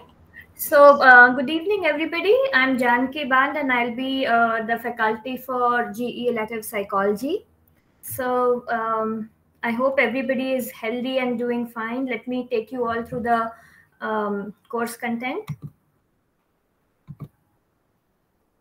So we'll be talking about introduction to psychology, what psychology is, the history of psychology, the different schools of psychology, and the basic idea is that a lot of people have a lot of misconception about what psychology as a subject is, and a lot of pop psychology or a lot of WhatsApp and social media is to do with this, because there are a lot of unchecked facts that go around on the internet, and based on that people think that they know a lot about psychology, but unfortunately it's not true. So we are going to bust that myth, and we are going to talk about what psychology actually is and how it developed as a science.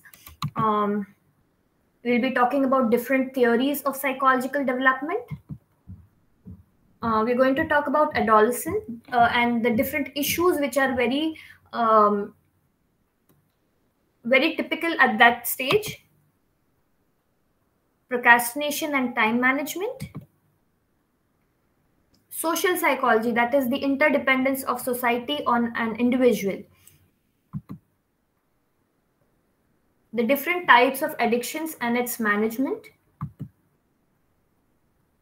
Cognition and intelligence. Stress management, what are the different stressors that people face in their day-to-day life and how they can deal with it better. And abnormal psychology, that is what are the various psychological disorders and their management, a basic introduction to the psychological disorders and how you can recognize them, or how you can help somebody or anyone who have this kind of issue, and what can be done about it. So their treatment plans, their management. We'll be doing a lot of PPTs, videos, discussions, and group activities in our class. And the learning material, which would be, the handouts and worksheets. I've tried my best to convert everything, all the resource material, into soft copies and Google Forms, and I'll be sharing them with you at the end of each class. And assessments would be, there'll be a midterm assessment, which will be 30 marks, end term assessment, again 30 marks, and there'll be a final submission or a final jury that will be for the 40 marks. And the assessment will be continuous, that is, it will be based on your overall participation in the classroom, your attendance, the MCQs that will be there after each class, or subjective questionnaires, and all these will be shared with you on Google Forms, so that it becomes easier to submit them, and I can keep a track of them. So thank you. That was all that I had to present. If anybody has any questions for me. Okay, so I'm really looking forward to seeing you all in my class. Thank you so much. Thank you, Janki.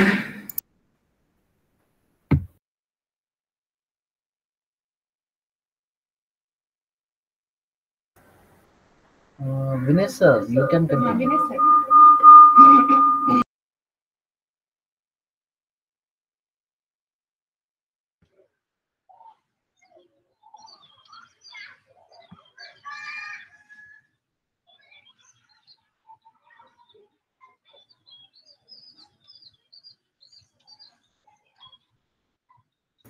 Yes, sir, you can continue.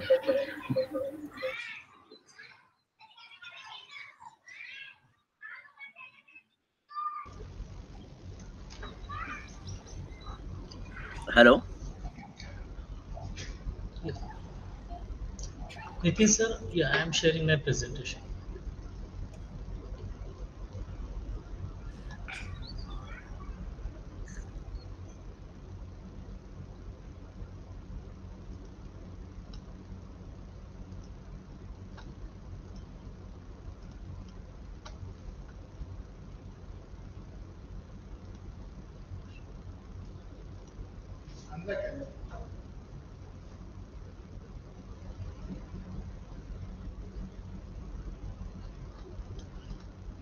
Nitin sir, can you share my presentation? Yeah, I just mailed you. Nitin Sarve sir. Just a minute, sir. Yeah, on your email ID.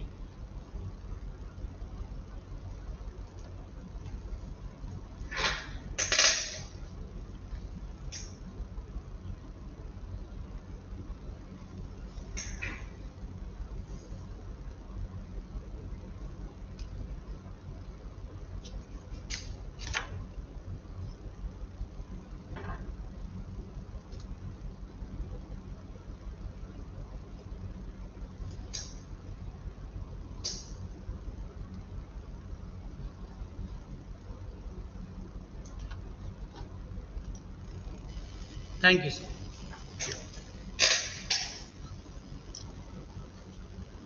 Hi, I'm Vinesh Tapare from Fashion Communication Department.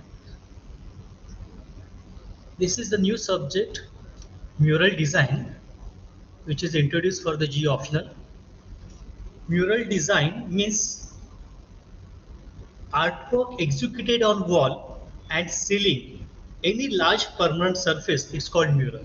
So the kind of the we are doing this work, it will be a related wall, yeah, maybe ceiling, yeah, any of the surface. We understand the different places of the and areas of the different areas and places of the murals. Sir, please next. So, what you achieve in this subject? So, first one, introduction. Yeah, it's a history of mural, which is Indian and Western, the traditional. Then second, which is study of traditional medium and techniques, like traditional means tempera, fresco, mosaic, and many more. You can explore it, as well as contemporary material like Sephorex. You may be seeing this kind of the material, the kind of the murals in this material, metal, fiberglass, list of material you can explain in it. Mural design means storytelling on the pictorial surface. So the conceptualization is most important on the pictorial surface that you learn it. Please next. You will learn technical aspect and proportion, which is scale up and scale down. Also the multi-production process. So that's the scaling technique you will learn. The most important, the next aspect you can see the space understanding. It is important aspect. Why? Because here you understand the relief and semi-relief surface levels and the understanding of the transformation of 2D to 3D space. Also the next, as you see, color and light to develop aesthetics and create interactive mural design. Also you can explore, experiment on the different kind of the contemporary materials. You can see this is some reference visual I put it here, and I think you also familiar with that when we'll be visiting Indian airports. I mean, the kind of that the wall murals you can see. So this is the just for a reference. So the kind of the references again. Will you say the next slide, please? Yeah, this is also the another example of the murals. Yeah, please next. Yeah, this is again with the Reserve Bank of India. It is executed in the large size, and it is in the, as I said, C4X material. So that's a huge in the panel with the storytelling, as you are aware about the when we'll be talking about the Reserve Bank of India's and their the journey. And this is again which is the mural which is in the mosaic tiles. You can see the closer the small pieces it's right. So this kind of the execution, but over here in this course you have to develop the designing with the understanding of the kind of the material experimentation. Please next. Now, what to how to submit? That is also the that important question from your side for the evaluation process. So it's a evaluation as we are aware about it. The first assignment based on the documentation on traditional, contemporary mural design. Second assignment will be exploration of concept, experimentation in different material as much as and technique. That is the second assignment. In continuation, the final assignment, will you please go back, sir? Yeah, the final assignment will be the presentation of mural design. Means you have to execute, you have to be create a mural design on any of the surface, yeah, prototype something, and its process work you have to do document. So that's a final evaluation assignment. Please next. Yeah, so this is the one of the slide which I explained. It's a new subject and it's a really helpful. You will be enjoy. I'm sure. But still, when we, if you want to explore the concept of the mural, so you can refer. Please take a snapshot. So that will be helpful to refer these books and you get more understanding before you selecting your this G optional. Thank you. Thank you, sir.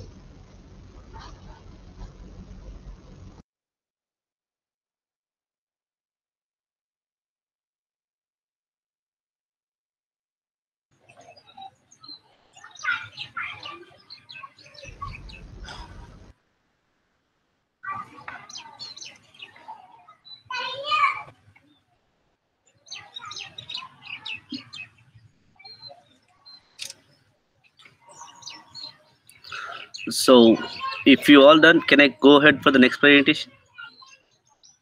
Am I audible? Yeah, thank you, sir.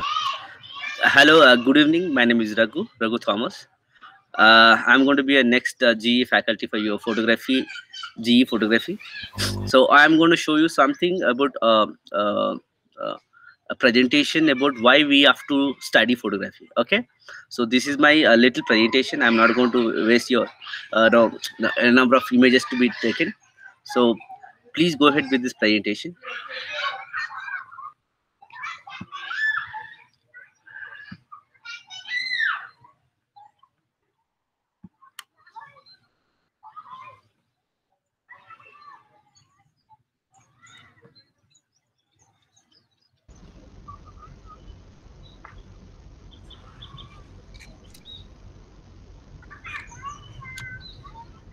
One second.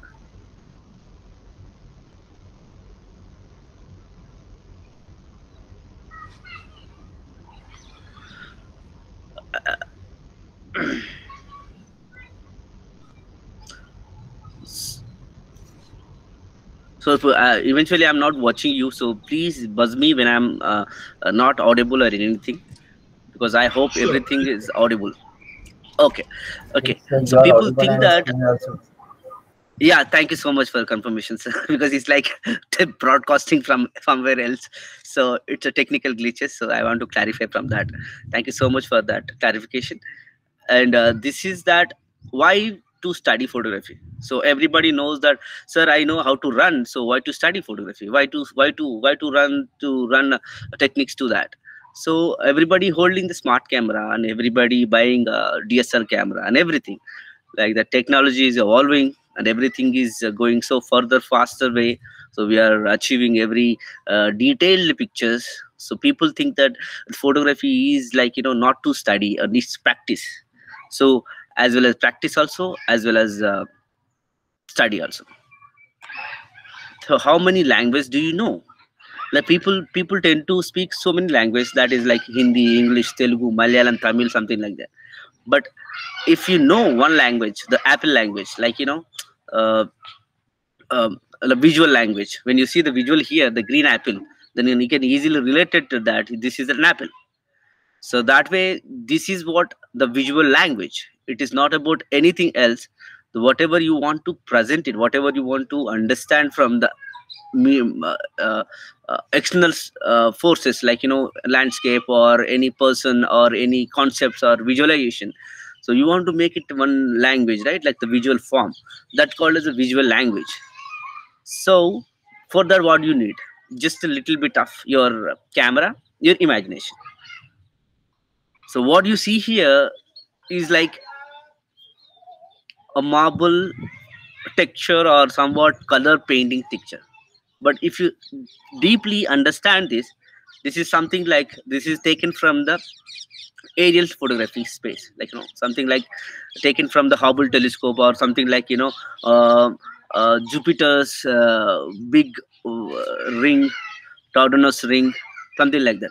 This was a visualization coming out from the student, which she is taken in the GE assignment. So next, what we going to do in this GE sessions? This is like your idea needs to visualize. So you have so many ideas, like people have to capture, people and to explore so many things, but you need to have some techniques to be fulfilled. Those are like, why photography for everyone? So is that for me? So photography is for really for me. So that we are going to solve, because everybody is feeling that I'm a photographer, I can do that, I can do that. But no, this is for few people, that we can enhance their creativity, enhance their techniques, that we can go further to something else. So how visual communication is most important. So this is most important, that people from the creative field, they want to show something, they want to present something. The creative visual communication is most important, because you want to carry your garments to something, to present to somewhere else, so they don't want to disturb their quality of the textures, the quality of this complete idea.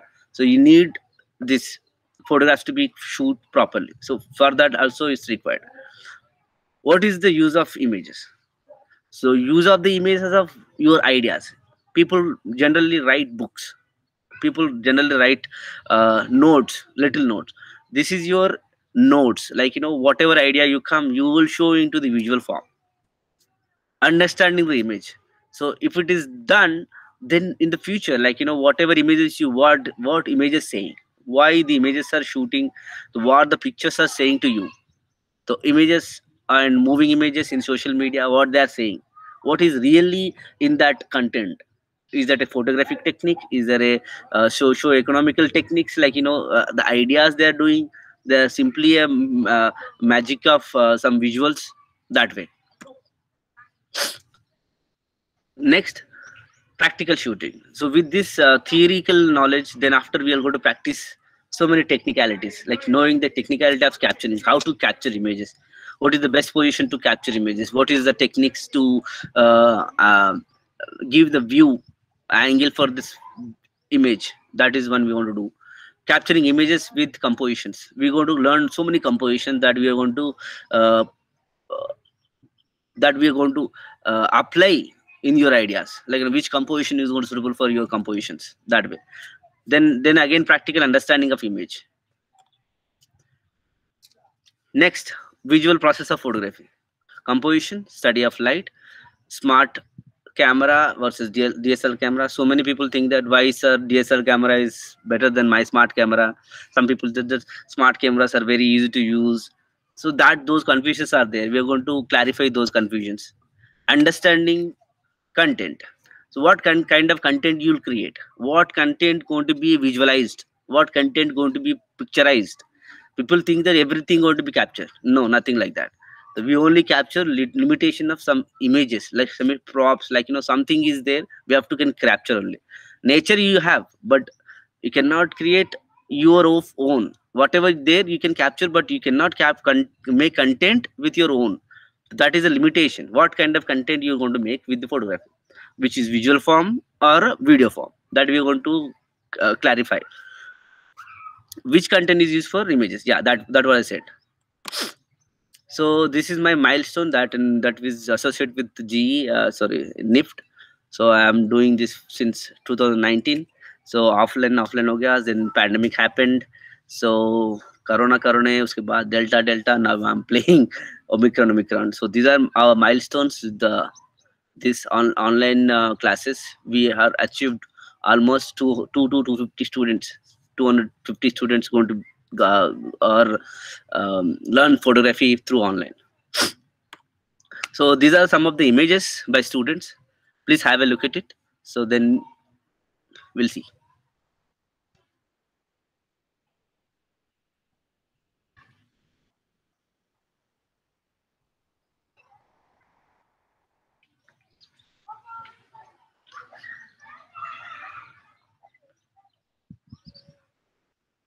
So we are going to talk about little briefs also, like light gradient, before that still life. So I'm going to give you some briefs, you have to study on that. So in the lockdown time, we don't have any much ideas to explore. So we use the utensils, home utensils, to get some images to practice.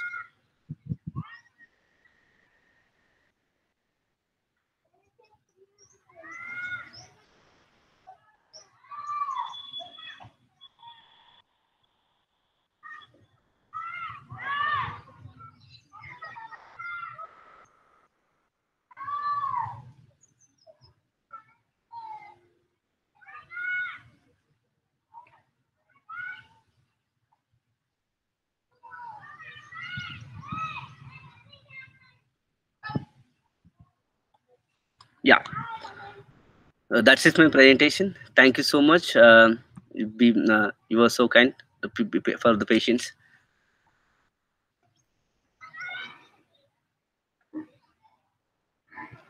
Sir, please stop taking.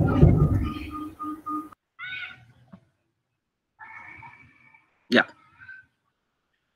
Thank you, sir. Thank you.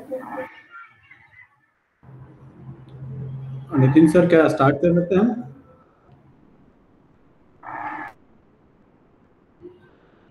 Yes, sir. Saurabh sir, are you ready? Yes, I am ready. Yeah. You can hear me? Good evening, all. I would like to introduce everyone to Mr. Saurabh Barve. He is the subject G optional chess.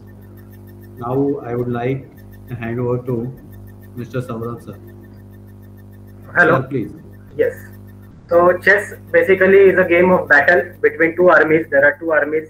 One is white, one is black. So it's basically a fighting between them. So I have been teaching in NIP for last 3 years from before Corona. And this is basically a practice game. Daily we will be playing games. There is an app where we can play competitions. So daily we have to play the games. There is also theory to teach. So basically the first step that I will be teaching is the rules of the game. The game of chess was basically invented in India, and then it went to Europe, and then Europe made it very interesting by changing the rules. So first thing I will be doing is I will be telling you the rules of this game, the modern rules of the game. Currently there is a World Chess Federation called as FIDE. So from that rules we will be playing daily.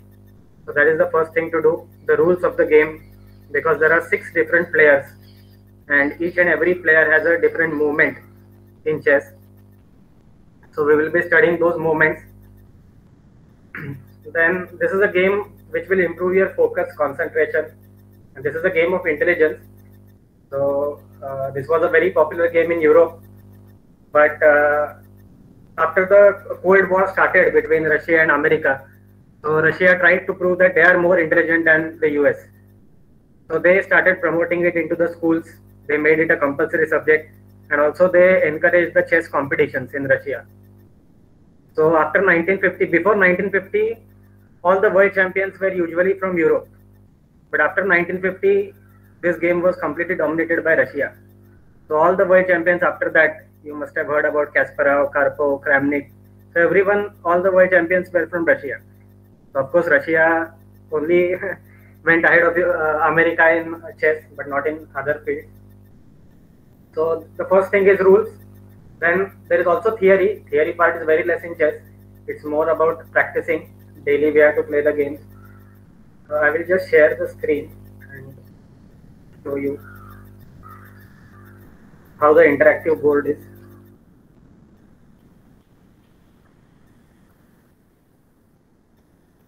I hope you can see the screen. So this is how the interactive board is, right, where I can also move the pieces and the students can also move the pieces. So here is where I will be teaching you.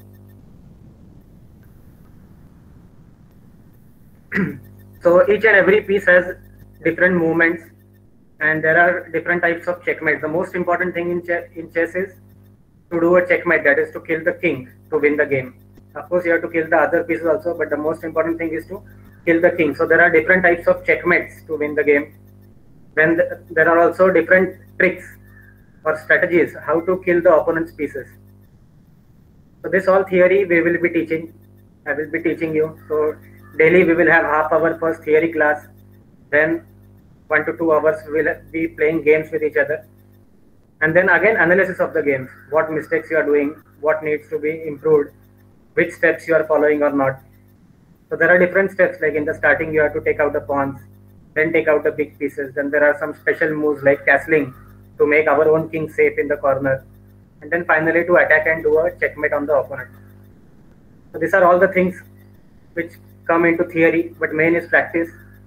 About the assignments, there will be competition and whoever plays well, whoever wins more games will get more marks, right? Those who won't be able to attend those competitions, We will also have a theory test for them. So it will be a fun experience. So that's it from my side.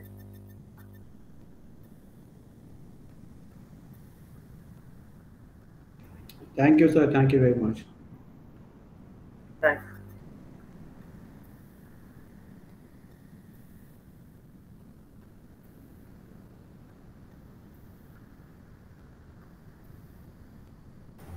Smita ma'am, you can continue.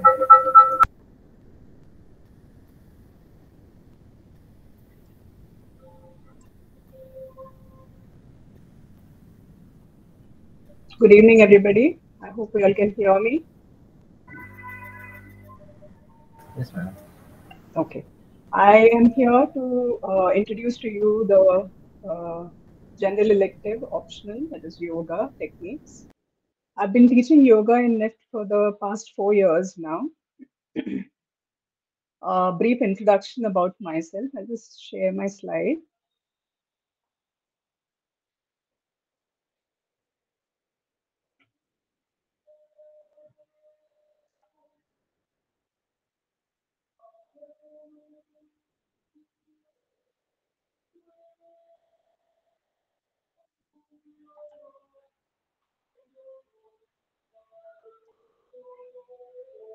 Okay. This is a brief introduction about myself. Um, I have been practicing yoga for almost 20 years now, self practice and teaching for about 9 years. I started off by doing a diploma in yogic science, went on to do another diploma in yogic therapy. Then I did my master's in Yoga Shastra, and then I'm already also certified from the Ministry of Ayush. The level 3 certification has been granted. So that's a brief introduction about myself. Now let's talk about yoga.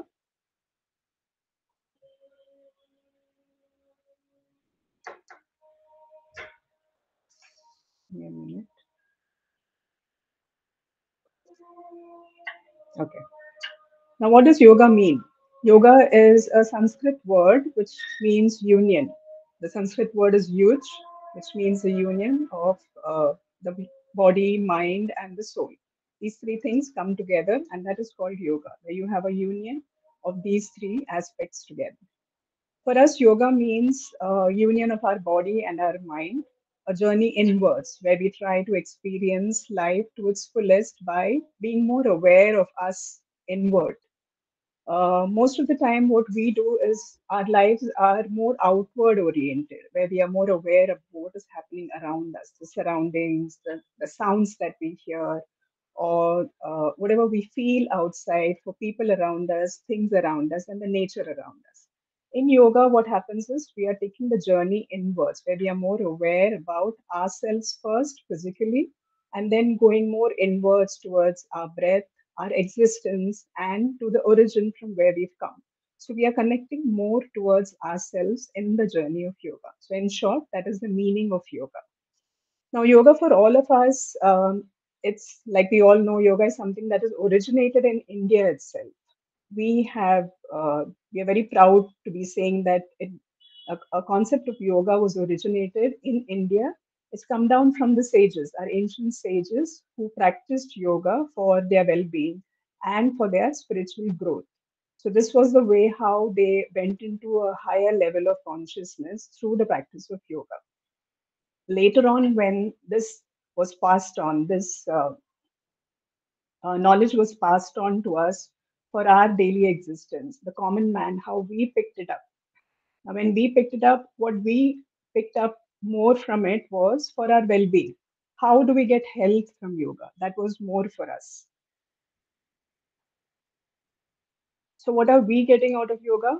We looked at yoga for our well being of the health, for the well being, mental well being, and the physical well being. So, when we look at mental well being and the physical well being, we looked at asanas, we looked at the breathing practices, that's the pranayams. We looked at, when we said mental well being, we looked at meditation as well as the spiritual part of it, where we go into deeper into meditation and try to be more one with ourselves. Now, when we look at asanas, what are asanas doing for us? At a physical level, they improve the flexibility of our body. It improves the structure of your body. It gives you more better posture, the range of motion, the muscle strength. All this improves because of the practice of the physical asanas that we do. Now, other part of the benefits that we have internally is it reduces your stress. It brings down your heart rate. It improves your health overall by decreasing all the day-to-day ailments that you go through. You can get over all these by the simple practices of day-to-day yoga that you do.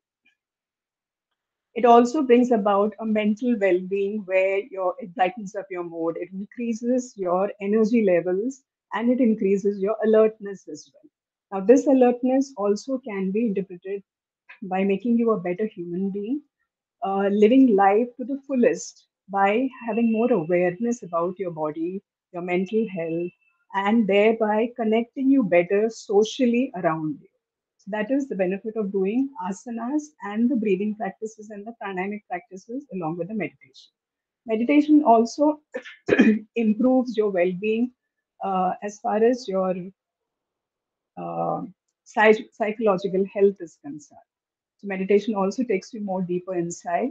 That is the goal of doing asanas and pranayam so that you can get into a meditative state. A meditative state is one where we try to connect with ourselves. Like I said, that yoga is something which is an inward journey. So meditation is something where we try to connect with ourselves and try to be one with our inner self.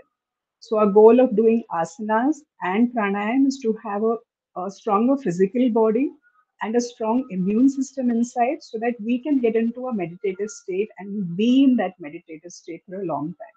Like we all know that it is not very easy for all of us to sit in one place for a long time, close our eyes and try to focus on something because in our day-to-day life we become so fast-paced and restless in our lives that it's very difficult for all of us to sit in one place and try to focus on something. So yoga teaches you exactly that, how to be in a state of calm and a composed mind where it's very easy to connect with yourselves inward, where decisions can be taken in a very practical way, where you don't have to hurry up and do things, where you can be at yourself in a calm and composed way. That is something that yoga is going to teach you. Now, what are you going to learn in all these sessions that we have? We have about 10 sessions. We have about 10 sessions in this curriculum. So now in this 10 sessions, I'm going to be teaching you a branch of yoga that is called Hatha Yoga. Now what is Hatha Yoga? Hatha Yoga, Hatha ideally means two aspects. That's the sun and the moon, or you can call yin and yang. Everything has two aspects. So Hatha Yoga ideally means connecting with yourself through your physical being. So this branch of yoga will be taught in these 10 sessions.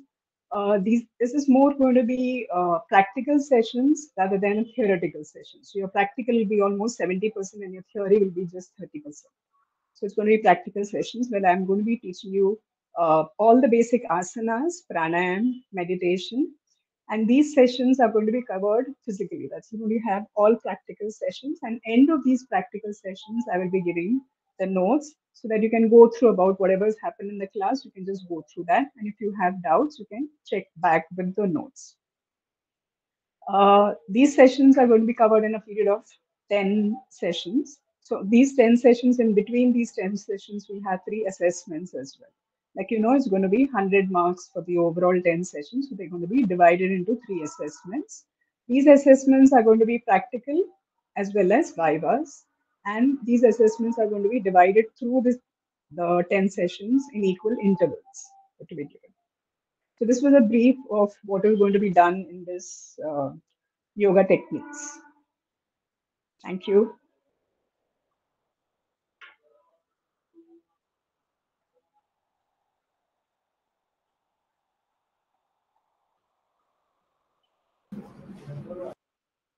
Annapurna ma'am, you can continue. Yes, good evening. Good evening. I am Annapurna Gunturu, taking Carnatic music vocals. Okay, I'm doing my PhD. Just going to complete. Going to give my thesis submit. So I am in this profession since 20 years. So I am actually, music is a very vast subject, cannot be learned in, means it is difficult for teacher to teach in 10 sessions, but I did the syllabus, I prepared syllabus like this in for 10 sessions. In this, first I'm going to music. Why we want to learn music? Music is very useful at all times. Say it is and everyone can enjoy, even a layman and scholar, if young or old. Okay, there is no language for music, language and age bar for music. Everyone can learn. See, what is music? The sound. Okay, the recognition of sound is music. So in this, I divided fundamentals, basics, five basics chapters, and I will teach you the fundamentals, and the rhythm means tal, how the rhythm goes with music, and the rhythm music, and the voice culture, how to develop voice culture. Those who are learning fundamental for first time, they will have some knowledge, and those who already having knowledge, they will have some vocal exercises, voice culture, etc. Okay, this improves concentration. Actually, music is like multitasking. You have to maintain rhythm, you have to by heart the lyrics, you have to by heart the songs, and the concentration improves very well learning music. Okay, there are many benefits, and here I am teaching both practical and theory, because theory is also very important. In every class I will teach, means I divided half of like practical and theory. Marks will be also like that only, but in the final, more concentration assessment, more concentration on the practical, given importance for practical assignments. Okay, so I will teach some bhajans and some notes for us. First, I will teach the basics, means fundamental saptaswaras. What are the saptaswaras? What are the little introduction about ragas and introduction about tal, okay, and rhythm, how the accompaniments will work, how singer will sing along with the accompaniments, all will go, all how the coordination between the singer and the accompaniments goes. Okay, so what I want to say, see, offline or online, it doesn't make any difference for music. Okay, because one to in this also one-to-one interaction, I give more one-to-one interaction, because I have to listen everyone voice, and I will pay more attention for the those who don't have, means those who doesn't have any basics knowledge. Okay, means others can easily, those who are having knowledge, they can get how to tips like how to improve their voice culture, how to exercise, improve their voice by exercises, doing exercises, vocal exercises. Okay, and uh, so the mainly theory will also be there and practical also be there. Okay, so now I'm not going to tell how the syllabus is divided and all. Those who are, means those who are joining, I'm for them, means, and in the classes I will tell.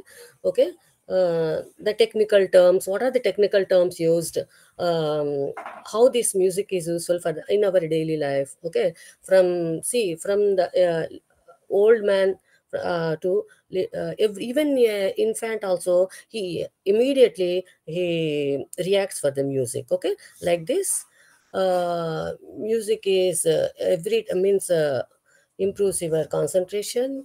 You means if psychological disorders, you can, means more relaxation. It is useful for at any time you can learn, and age also, uh, no, every time, anytime you can enjoy. And mostly in this now in our day-to-day life, in our fast running time, it is very useful for relaxation. Music is very useful. Okay, so I hope those who are joining, they will enjoy the classes. We'll meet soon. I enjoyed the last semesters, 5 semesters I completed. I enjoyed them with those batches. Hope we'll meet soon. Thank you. Thank you.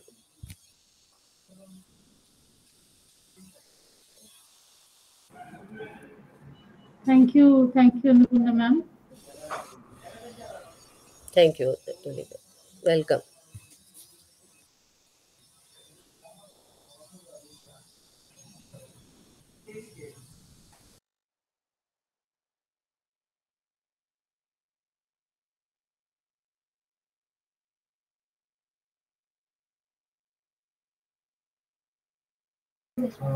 Deshmukh sir, you can continue.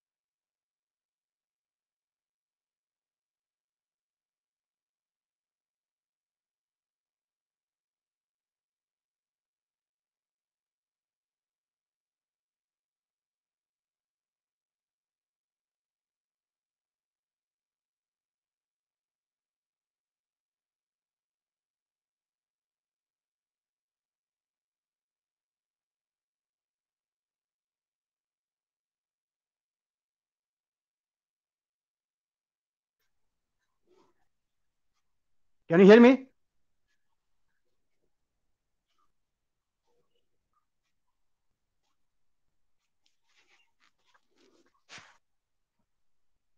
Hello. Yes, sir. Yeah. Oh, thank you. I thought nobody can hear me.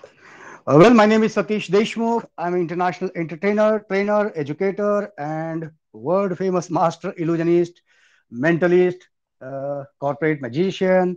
I have spent my almost 50 years of my life performing magic everywhere. I have given shows almost in 81 countries, and I met more than 40 to 41 prime ministers and presidents of various countries through this art. And the same art I'm going to teach to a NIFT student since last 3 years. And uh, in this course, I'm covering impromptu magic, conjuring, close-up magic, mentalism, stage magic, large-scale illusions, engineering in magic, designing illusions, stand-up magic, comedy magic, escape, methods, script, technical aspects of all stage, lights, sound, and performances, as well as presentation skill, body loading, and creativity and uniqueness of your performances. There are many divisions in magic art, and we have already completed 7th batches. If you want to know what magic is exactly, I would also like to show you something right now. I want somebody to come on screen right now. Anybody? This is a demonstration of mentalism which you are going to learn in my classes. Who is there? Tell me name. Anybody?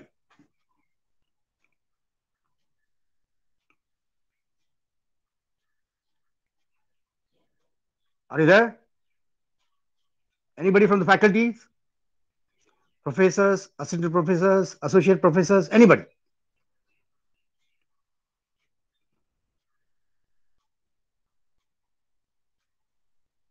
Are you there? Yes, sir. Sir, I need only one person. Tell me your name. Nitin Sarve. Nitin Sarve, sir, I'm going to write something on this blank paper. Can you see a blank paper in my hand? Yes, sir. Okay. So I have a pencil in my hand. I'm writing through this pencil right now in front of you. My camera is absolutely on my hands, on my pad, and I shall write in English. Okay.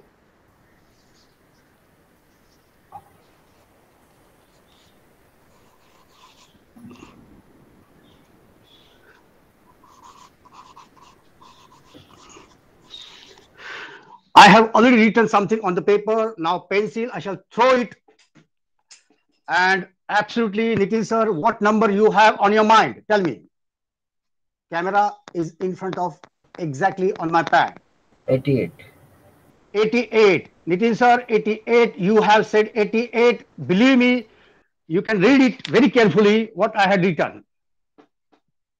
Read it loudly, Nitin sir.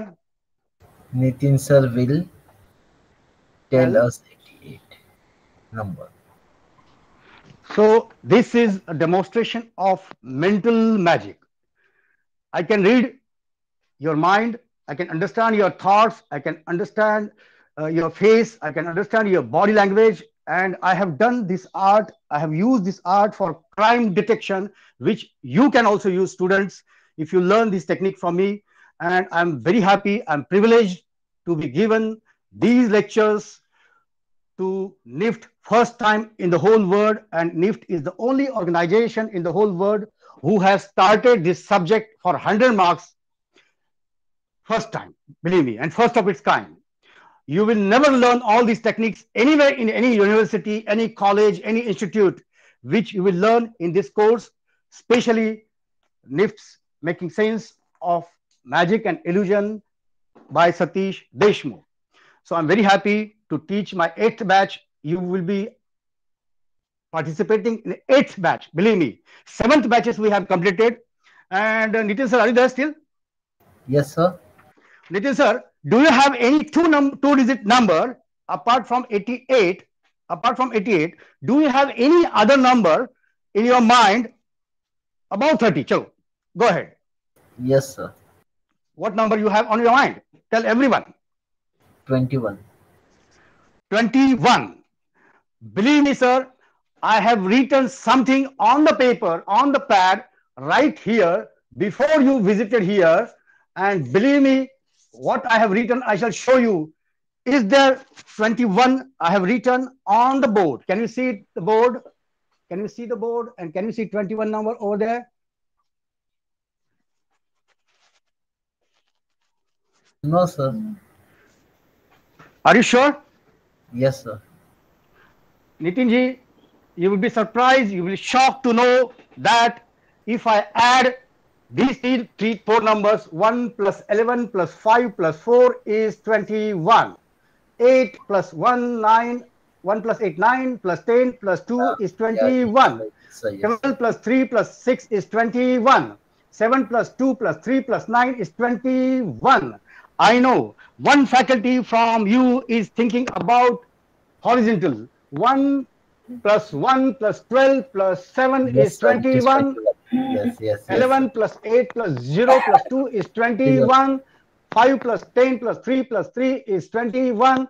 4 plus 2 plus 6 plus 9 is 21.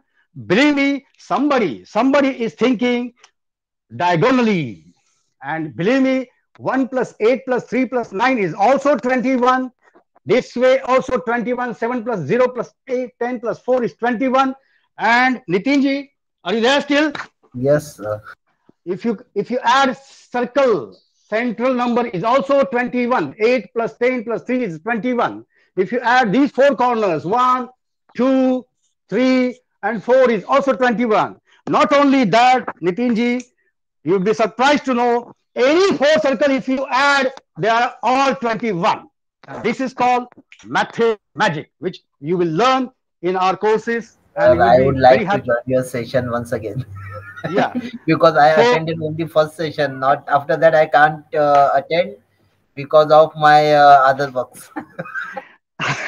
Nitinji, I am also interested to learn a lot of things from Lift, but I do not get time myself because there are photography is so beautiful. Oh my God, I'm crazy for photography, and I could not learn photography properly in my whole life. Then there are some. I have given shows in 81 countries as a celebrity, and I'm the highest paid illusionist in Asia. I charge 1.5 CR, 2 CR. Oh my God! But when I teach to my students in NIFT, I make magic. And I always tell all the people, all the students, all the faculties that life itself is magic. And we have to experience this magic through our classes, through our courses, through our degree, diploma, and through our career. So thank you very much. I hope, and what a beautiful time. You see, you started at exactly 5:10 and I'm finishing at 5:20. Thank you very much. Guys, I'm waiting for you to learn lot of magic. Fun, fun, fun, nothing but fun, which you will carry forever in your life. Thank you. Have a nice day. Thank you, sir.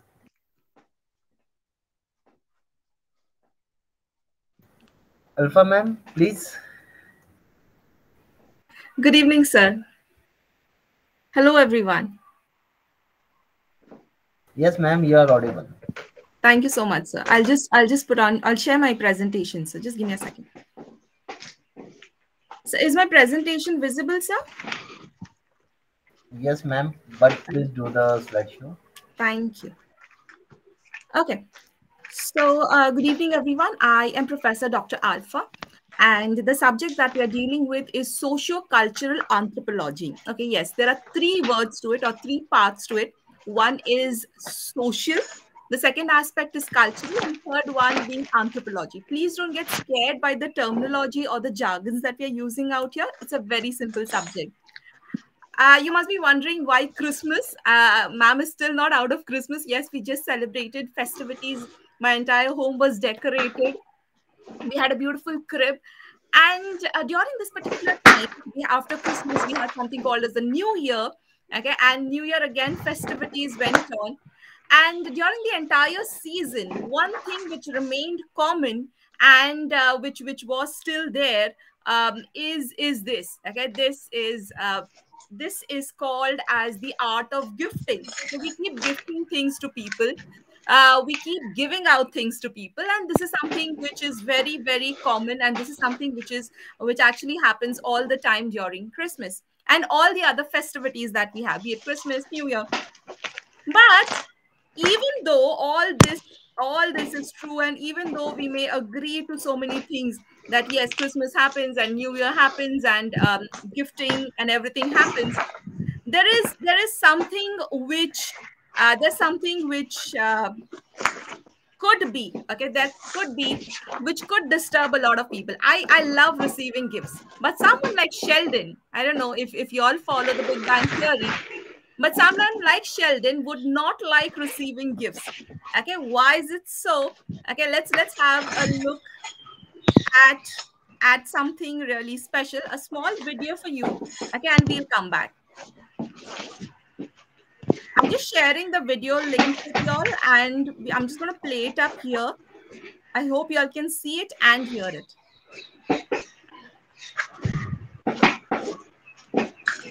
Okay, well, thank you for that, but I got your mother a few silly neighbor gifts, so I'll just put them under my tree. Wait! You bought me a present? Uh-huh.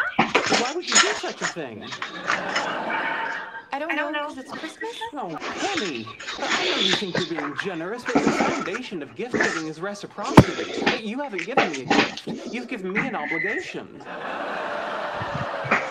Don't feel bad, Penny. It's a classic rookie mistake. My first Hanukkah with Sheldon, he yelled at me for 8 nights.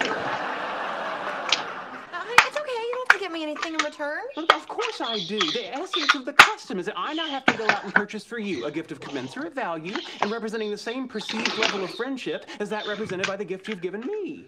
That's no wonder suicide rates skyrocket this time of year. Okay, you know what? Forget it. I'm not giving you a present. No, it's too late. I see it. That elf sticker says to Sheldon. The die has been cast. The moving finger has writ. Hannibal has crossed the Alps. I know it's funny when it's not happening to us. Sheldon, I am very, very sorry. No, I brought this on myself by being such an endearing and important part of your life. I'm going to need a ride to the mall. It's happening to us. I quit my 9 to 5. Yes, so even a simple act of yours, that is giving a gift to someone, might mean so much of obligation, might mean so much of trouble for someone. So with every action that you take, you have to be so careful in the corporate world or wherever you are. Okay, with this thing in mind, let's quickly move back to our presentation where we were discussing what is a gift. Gift is nothing but, as Marcellus has put in, There's no such thing as a true gift. If there's something always, it's never selfless. We always expect something in return, okay, from the other person, and this is the essence of gifting. So my subject, which is socio-cultural anthropology, deals with social sciences, humanities, sociology, psychology. It deals with a lot of things at the same time. Okay, so here we are. We start off with diversity. Diversity starts with simple things, even your food. Okay, some might prefer bread, some might prefer roti, naan. You love whatever, from whichever region you come in, from your preferences. But at the end of the day, you have a plethora to choose from, and what you would like is upon your own personal choice. Okay, now, what are the topics that we cover? I usually love discussing topics in class. Few of the topics that we have discussed and usually discuss, starting with Elon Musk, which is the space tourism, the buzzword these days. But not just this, okay? We also discuss something called as the gap or the difference between the mindset of rich, poor, and how does that affect economy. Yes, you heard it right. In the subject of socio-cultural anthropology, we also discuss economics. Not just economics, but also environment is also covered up here, where we have a look at planet Earth and how can we save it with our own ways, in our own style of doing things. Topics like Bitcoin or other cryptocurrencies and how they are taking over with the world. We also have a little discussion on Korean drama, the newer things, newer series which are coming in, and the trends which are being seen in the newer generation. We also have discussions on numerous topics like the LGBTQ community, like how do we incorporate them, how are they with us, and how do we support them in every way possible. We don't forget our history no matter what. Okay, so things like World War are not forgotten, and they always remain with us. We learn from our mistakes, we learn from things which went on wrong there. From the invention of the wheel to the smallest invention which made everything possible in the modern day, here we are discussing in the current subject, which is socio-cultural anthropology, which is the study of humanity, all the aspects related to humans, not just history, not just science, not just culture, but everything together. So here we study the social patterns, the practices which are prevalent in our society. So the syllabus that we'll be covering, we cover introduction to socio-cultural anthropology, the theories in socio-cultural anthropology. As I said, history is never forgotten and theories are never forgotten. What is the concept of culture? Kinship, relationships that we associate ourselves with, marriage, family, and our setup, gender, ethnicity, race. All of this together are called as is what we are going to study as an entire package in the subject of sociocultural anthropology. So this was a very short introduction about the subject, which is sociocultural anthropology, and I, Dr. Alpha. In case you all have any questions, I have shared my email ID with you. In case you have any questions, please do connect, and I'll be happy to answer and happy to help you in whichever way possible. So this is me. Thank you. Thank you for your patient listening. And now I would like Sir to take over. Sir, ma'am. That was all from my end. Nitin, sir?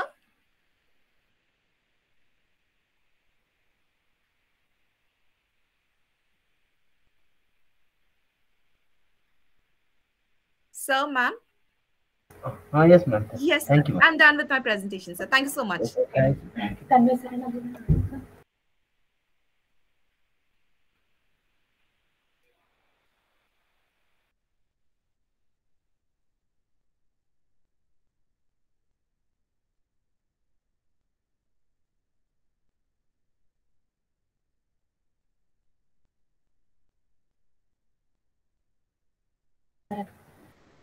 Bharat sir, you can continue.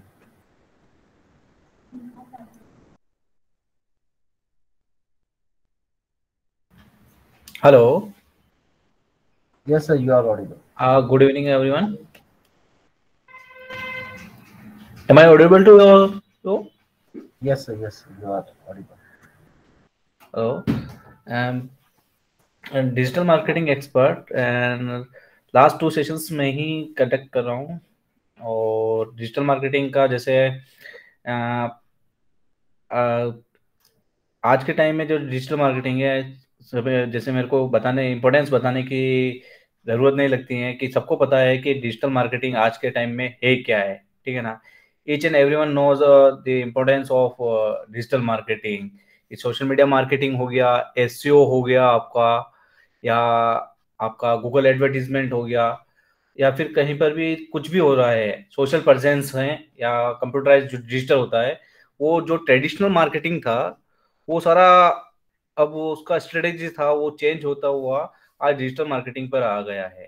जो traditional marketing है such as जैसे newspaper advertisement हो गया, pamphlets हो गए, आपके magazine advertisement हो गया, वो सारा क्या था, वो पहले के टाइम में उस टाइम पर क्या होता था कि जैसे कोई हमारे पास में डिजिटल गैजेट्स नहीं थे सच एज मोबाइल, हमारे कंप्यूटर्स, इंटरनेट, ये नहीं था, तो उस टाइम पर वो सारा वर्क होता था और उस टाइम के हिसाब से वो सही भी था, ठीक है ना। बट जैसे ही इंटरनेट इंटरनेट हमारे सभी लोगों की लाइफ में एंटर हुआ, उस टाइम पीरियड से ही जो ओवरऑल चेंजेस आ गए हैं, उसके साथ में मार्केटिंग के उसमें भी चेंजेस हो गए हैं, ठीक। ट्रेडिशनल मार्केटिंग, मैं ये नहीं कहता कि ट्रेडिशनल मार्केटिंग आज के टाइम में नहीं होती है, ट्रेडिशनल मार्केटिंग भी होती है, वो भी अपना एक इम्पोर्टेंस रखती है मार्केट में। बट साइमल्टेनियसली हम देखें तो डिजिटल मार्केटिंग का आज मार्केट कैप है वो डे बाय डे बढ़ता ही जा रहा है। आप देखेंगे कि वहाँ पर पहले ट्रेडिशनल जो मार्केटिंग में जो आपका कॉस्टिंग होता था वो बहुत ही ज्यादा होता था, ठीक है ना। और उसका हमारे पास में कोई प्रॉपर ट्रैकिंग नहीं होती थी, ठीक है ना। जस्ट लाइक अगर मैं कोई पेपर में कोई एडवर्टीजमेंट देता हूँ, ठीक है ना, आज जनरल अगर मैं पेपर में किसी भी एक लोकल पेपर में भी एड देता हूँ तो एक एडवर्टीजमेंट का 10 to 20,000 रुपीज पर एडवर्टीजमेंट होता है, ठीक। बट उसमें मैं डिसाइड नहीं कर सकता कि जो मेरा एडवर्टीजमेंट है वो किसको शो होगा, ठीक है ना। मैंने तो ठीक है एक लोकल एक रीजन में डिसाइड कर सकता हूँ कि यहाँ पर मेरा एडवर्टीजमेंट शो होना चाहिए, ठीक है ना। बट उसका मैं को डिसाइड नहीं कर सकता हूँ कि जो मेरा प्रोडक्ट है उसके जेन्युइन बायर्स कौन होंगे, ठीक है ना। या फिर मेरा कोई प्रोडक्ट है जो स्पेसिफिक किसी जेंडर को टारगेट करता है या स्पेसिफिक किसी ऑडियंस की रेंज को टारगेट करता है, बच्चों के लिए है या एडल्ट्स के लिए है, तो उन सबको हम टारगेट नहीं कर सकते हैं। और उसी के साथ में क्या है कि कॉस्टिंग बहुत ज्यादा होता है, ठीक। तो ये सारी प्रॉब्लम्स आ रही थी। तो जब इंटरनेट आया और सोशल मीडिया मार्केटिंग्स आए, गूगल एडवर्टीजमेंट्स हुए, गूगल एड्स हुआ, तो उन सब के साथ में हम क्या कर सकते हैं, इन सारी चीजों को ओवरकम कर सकते हैं। और यहाँ पे हम बजट जो सबसे ज्यादा किसी भी मार्केटिंग में मेजर रोल प्ले करता है कि बजट कितना है आपका। सबसे पहले हम ये कहते हैं कि मार्केटिंग को प्ले करता है तो वो क्या होता है कि एक ही क्वेश्चन होता है आपका बजट कितना है, ठीक। तो डिजिटल मार्केटिंग के साथ में आप इवन 100 रुपए, 100 रुपीज के साथ में आप अपना डिजिटल मार्केटिंग कैंपेन रन कर सकते हैं और उसको ट्रैकिंग कर सकते हैं कि जो मेरा एडवर्टीजमेंट रन हुआ था वो प्रॉपर, जैसे मेरा कोई ऐसा ब्रांड का प्रोडक्ट था जो ओनली सपोज किसी जेंडर पे किसी का था, वुमन शूज थे, तो वो उनको ही टारगेट करना है तो मैं स्पेसिफिक उनको टारगेट कर सकता हूँ कि मेरा जेंडर चूज कर सकता हूँ कि ये फीमेल ब्रांड है, फीमेल के लिए है। स्पेसिफिक किसी यूथ के लिए है तो मैं एक एज रेंज सेलेक्ट कर सकता हूँ, स्पेसिफिक पिन कोड वाइज उनको टारगेट कर सकता हूँ कि इस रेंज में इनको दिखेगा, ठीक। जैसे ही वो म्यूचुअल इंटरेस्ट मीन्स उनका और अपना जो सामने का जो एडवर्टाइजर है और जो यूजर है उन दोनों का जो इंटरेस्ट जब मैच होता है तो उसको वो एड डिलीवर होना शुरू हो जाते हैं, ठीक। दूसरा पार्ट होता है, जैसे आप गूगल पे कुछ भी सर्च करते हैं आज के टाइम में, ठीक है ना। सभी लोग क्या होता है कि आज कुछ भी मेरे को परचेज करना है या इवन मेरे को आज शाम को किसी रेस्टोरेंट में जाना है या फिर मेरे को कोई वाटर प्यूरिफायर परचेज करना हो, कुछ भी, ठीक है ना, तो हम क्या करते हैं, सबसे पहले जाते हैं गूगल को ओपन करते हैं, गूगल पे जाके हम सर्च करते हैं कि best restaurant in city, best restaurant in Mumbai, even कुछ भी हो, या कोई भी प्रोडक्ट हमको लेना हो, तो उस पर हम देखते हैं कि ठीक है, टॉप 3 लिस्टिंग्स में आपके बिजनेस लिस्टिंग्स आती हैं और वहां पर आपको सारी साइट्स शो होना शुरू हो जाती है। एज अ जनरल यूजर, क्या सोचता है कि जो गूगल ने आपको रिजल्ट डिलीवर किया है, ठीक है ना, वो बेस्ट है। उसके पीछे की स्ट्रेटेजी उनको पता नहीं है कि इसको यहाँ पे शो होने का पीछे का रीजन क्या है, ठीक है ना। जैसे गूगल एडवर्टीजमेंट रन हो रहे होते हैं, जिनके आगे एडी करके एक साइन होता है, जो पेड एडवर्टीजमेंट होते हैं, पर क्लिक उनका पे करते हैं सामने वाली पार्टी जो भी रन कर रही होती है, ठीक। तो वो जो भी पोजीशंस वो अपना होल्ड करती है, पेमेंट करती है उसको, बट जनरल यूजर को पता नहीं होता कि ये एडवर्टीजमेंट है, तो उसको देखता है कि ये टॉप पे आ रहा है, उसको रिजल्ट ज्यादा डिलीवर होते हैं, ट्रैफिक ज्यादा होता है, उससे क्या होता है, उसके ट्रैफिक ज्यादा डिलीवर होने पर उसके सेल्स में इंक्रीज होता है। वैसे ही ऑर्गेनिक होता है, आप वेबसाइट का पीछे एसईओ करते हैं, एसईओ करने पर क्या होता है कि उसका पूरा साइट का ऑर्गेनिक रीच, जो ऑर्गेनिक ट्रैफिक है वो इंक्रीज होता है, और उसका जो गूगल रैंकिंग है वो धीरे धीरे इंक्रीज होता है। तो वैसे जैसे कोई सर्च करता है तो आपकी वेबसाइट का लिंक वहां पे शो होता है, वेबसाइट का एड्रेस शो होता है, और उसके ऊपर ट्रैफिक ज्यादा आता है। सिंपल सा एक फंडा होता है मार्केटिंग का, जो दिखता है वो बिकता है, ठीक है ना। तो उसी तरह से क्या है कि जो आपका लिंक और आपकी जो प्रेजेंस है मार्केट में शो होना शुरू होती है, चाहे वो डिजिटल मार्केटिंग आपका सोशल मीडिया मार्केटिंग के थ्रू हो रही हो, या आप एसईओ के थ्रू कर रहे हो, या गूगल एडवर्टीजमेंट्स के थ्रू कर रहे हो, कहीं पर भी आपका जो प्रेजेंस है वो सामने शो हो रहा है उनको सामने। जितना आपका लिंक, आपका बिजनेस का कोई भी पोस्ट हुआ या फिर कोई आर्टिकल हुआ, वो सब जितना लोगों को दिखेगा उतना ही आपका वहां पर ट्रैफिक आएगा, और उसी से ही आपका कन्वर्जेशन रेट इंक्रीज होता है, ठीक। उसके साथ में हम उसको फनल्स क्रिएट कर सकते हैं, ठीक। तो ये सारे जो फंडामेंटल्स हैं, हम इनको आने वाले जो पूरे हैं कोर्स हैं उसमें हम एक वन बाय वन, हम जो उसके सोशल मीडिया मार्केटिंग के जो मेजर प्लेटफॉर्म्स हैं, फेसबुक हो गया, ट्विटर हो गया, इंस्टाग्राम हो गया, पिंटरेस्ट, लिंक्डइन, यूट्यूब, इन सबको हम उसमें देखेंगे। फिर वेबसाइट का, जैसे वेबसाइट को कैसे बिल्ड किया जाता है, जनरल डोमेन क्या होता है, होस्टिंग क्या होता है, उसका वेबसाइट डिजाइन कैसे होता है, ब्लॉग्स आर्टिकल कैसे सबमिट होते हैं, ठीक। फिर उसके साथ में हम देखेंगे गूगल एडवर्टीजमेंट्स कैसे होते हैं, उनका एसईओ कैसे किया जाता है, उनकी रैंकिंग को कैसे इंप्रूव किया जाता है। जैसे गूगल के कुछ टूल्स होते हैं, जैसे वेब मास्टर कंसोल, उसको कोई भी साइट होती है उसको अपने गूगल को सर्च इंजन को कैसे सबमिट किया जाता है, ठीक। गूगल एनालिटिक्स, जिसके थ्रू आप अपने सारा वेबसाइट का ट्रैफिक को एनालाइज कर सकते हैं, गूगल मैप। तो इन सारी चीजों को हम आगे वाले जो कोर्स हैं उसमें हम पूरा स्टडी करेंगे, और डीपली उनको हम देखेंगे कि उनको कैसे वर्क कर रहे हैं, कि सर्च इंजन कैसे वर्क करता है आपका। जैसे कोई लिंक सबमिट कर रहे हैं तो उनमें उसका सर्च इंजन उसको कैसे ट्रीट करता है, उनकी स्पाइडर्स हैं वो कैसे ट्रीट करते हैं, आपका जो कंटेंट है उसको कितना क्वांटिटी में हम उसको फिल करना चाहिए, और मेटा टैग्स और जो टाइटल टैग्स होते हैं उन सब के बारे में हम डिटेल में आगे हम बात करेंगे। तो ये सारा हम पूरा एक कोर्स है जो डिजिटल मार्केटिंग, इसमें हम पूरा ये स्टडी करने वाले हैं। Hello,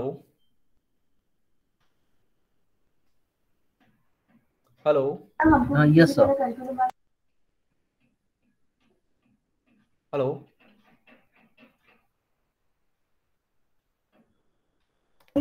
Thank you, sir. Tanmay sir, you can continue.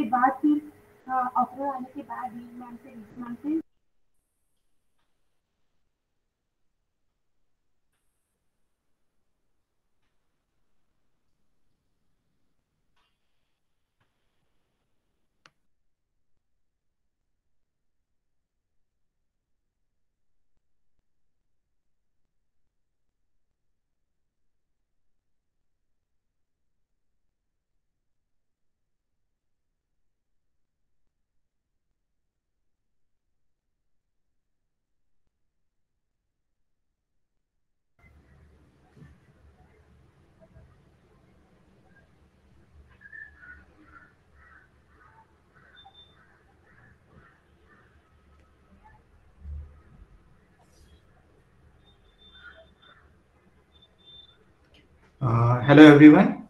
I hope I'm audible. Yes. Uh, Today I'm going to explain you about this particular subject called finance for non-finance executives. The subject was introduced just 2 years before in the list of G subjects because we realized that there is a huge need for this kind of information to students who are not from the finance background. Because most of you wanted to start your own venture, manufacturing setup or etc. You might be very good designer, you might have a very good production knowledge, and you might create excellent products, and you wanted to sell those things. But what if you are not aware about how to manage your business? Okay, so that's why we have introduced this topic, and the few content of this topics basically help you to explain what exactly is business about, and how you have to understand various financial terms in that. So whether you want to start any kind of retail shop or you want to set up a manufacturing setup, what is more important is what are the costs that you are going to incur. So in this curriculum we'll see which are different types of cost, how the cost behaves in a certain manner with respect to what, and at the end we try to calculate the total cost required to open a store or total cost to set up a factory. Okay, so this is one of the important factors, because depending upon the cost you can actually decide the pricing of your product. Okay, that's the first point. Second is after understanding the cost, from where you are going to raise those funds. Okay, because it's not so easy that now the whole setup is there, manufacturing setup or retail store is there, you need sufficient funds for that. So which are different sources of funds that we are also going to study. It might be venture capitalists, it might be angel investors, it might be a banks, etc. So how you are going to approach them, how much is the interest or how much is the return that you are going to pay to them. So all those comparison will be taken care in these few sessions. Along with that, there are other financial terms which you must know with respect to balance sheet, with respect to profit and loss statement, because these are very much important for a non-finance guys. So the whole subject revolves around giving the basic understanding about all these terms, so that you will not face any challenges in understanding your business transactions. Along with that, it will also help you to analyze the own financial performance of your company.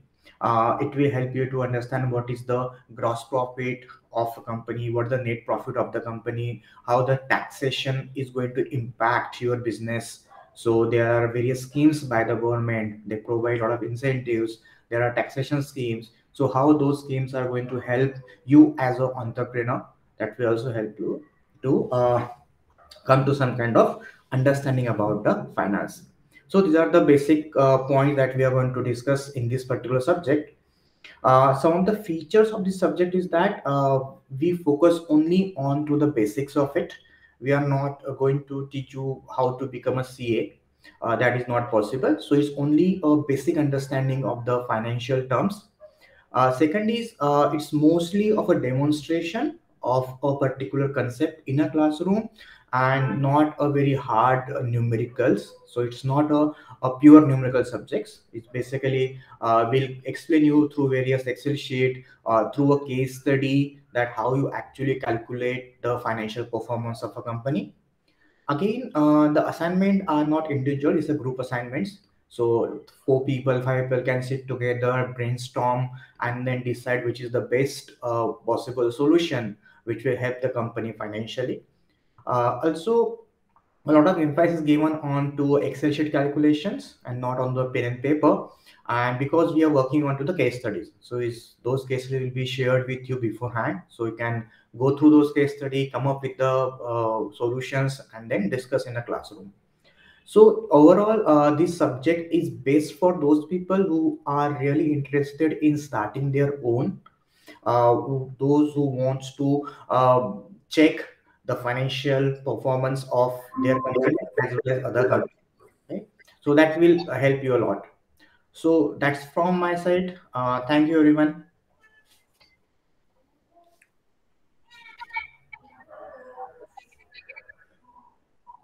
Thank you, Tanmay sir. Akash sir, you can continue. Okay, thank you. Hi guys, my name is Akash. I'm gonna try and keep it super short and quick. I precisely can't see the number of people who are viewing, but this is a quick presentation on how the theatre classes are going to be. Usually, when we would have these classes, it started as offline classes, so we would actually have it in an IFT. But as time goes, here we are on our Zoom sessions and Zoom classes trying to explore theatre.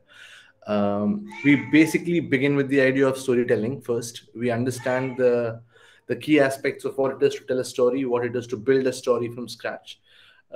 We fundamentally dig deep into each of your personal memories and we try and have a story. By the end of the session, the first 2-3 sessions, we would have a rough idea of what a story structure is all about, what beginning, middle, end is, what a 3-act structure is, which makes everybody in this session program and figure out a way to write or understand and make their own stories. While we are doing this, we'll also read plays, we'll also read short scripts, we'll also read 1-act plays with each of these class participants as the characters. And we'll understand how and what it was when the other person was reading and try and dissect these scripts. Yeah. When I say dissect, I mean we'll go deep into what the subtext is, what the text is, what is the final objective of these characters, what is their motivation, and so on and so forth. After this, we'll have the third section of of our sessions of our classes, where we will have you write your first assignment, which is writing your own story and then performing it. We'll explore the idea of what it is to perform a play, what it is to make these lines that somebody else has written in somewhere, some random part of the country, the world, make your own. How do you step into a character and tell a story? And once this is done, we'll make 3 different assignments from what you've learned from these sessions. One will be writing your own story, one will be performing your own story, one will be recording your own story. We will also try and explore and understand different aspects of telling a story with your own body, which means how do you improvise, how do you use your voice to tell your story better, how do you use your physicality to act better. And by doing all of this, we'll read as many plays as we can. So the sessions are usually super fun. It's not it's, even though it is us trying to decode and understand literature and interesting plays from different authors and playwrights around the world, we try and keep it fun. And yeah, that's all. That's the session. That's the theatre module for you all.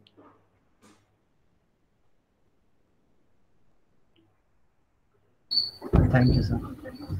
Is there any questions? If there's any questions, feel free to reach out. No, sir. Not students are not. No. Yeah, no. Okay.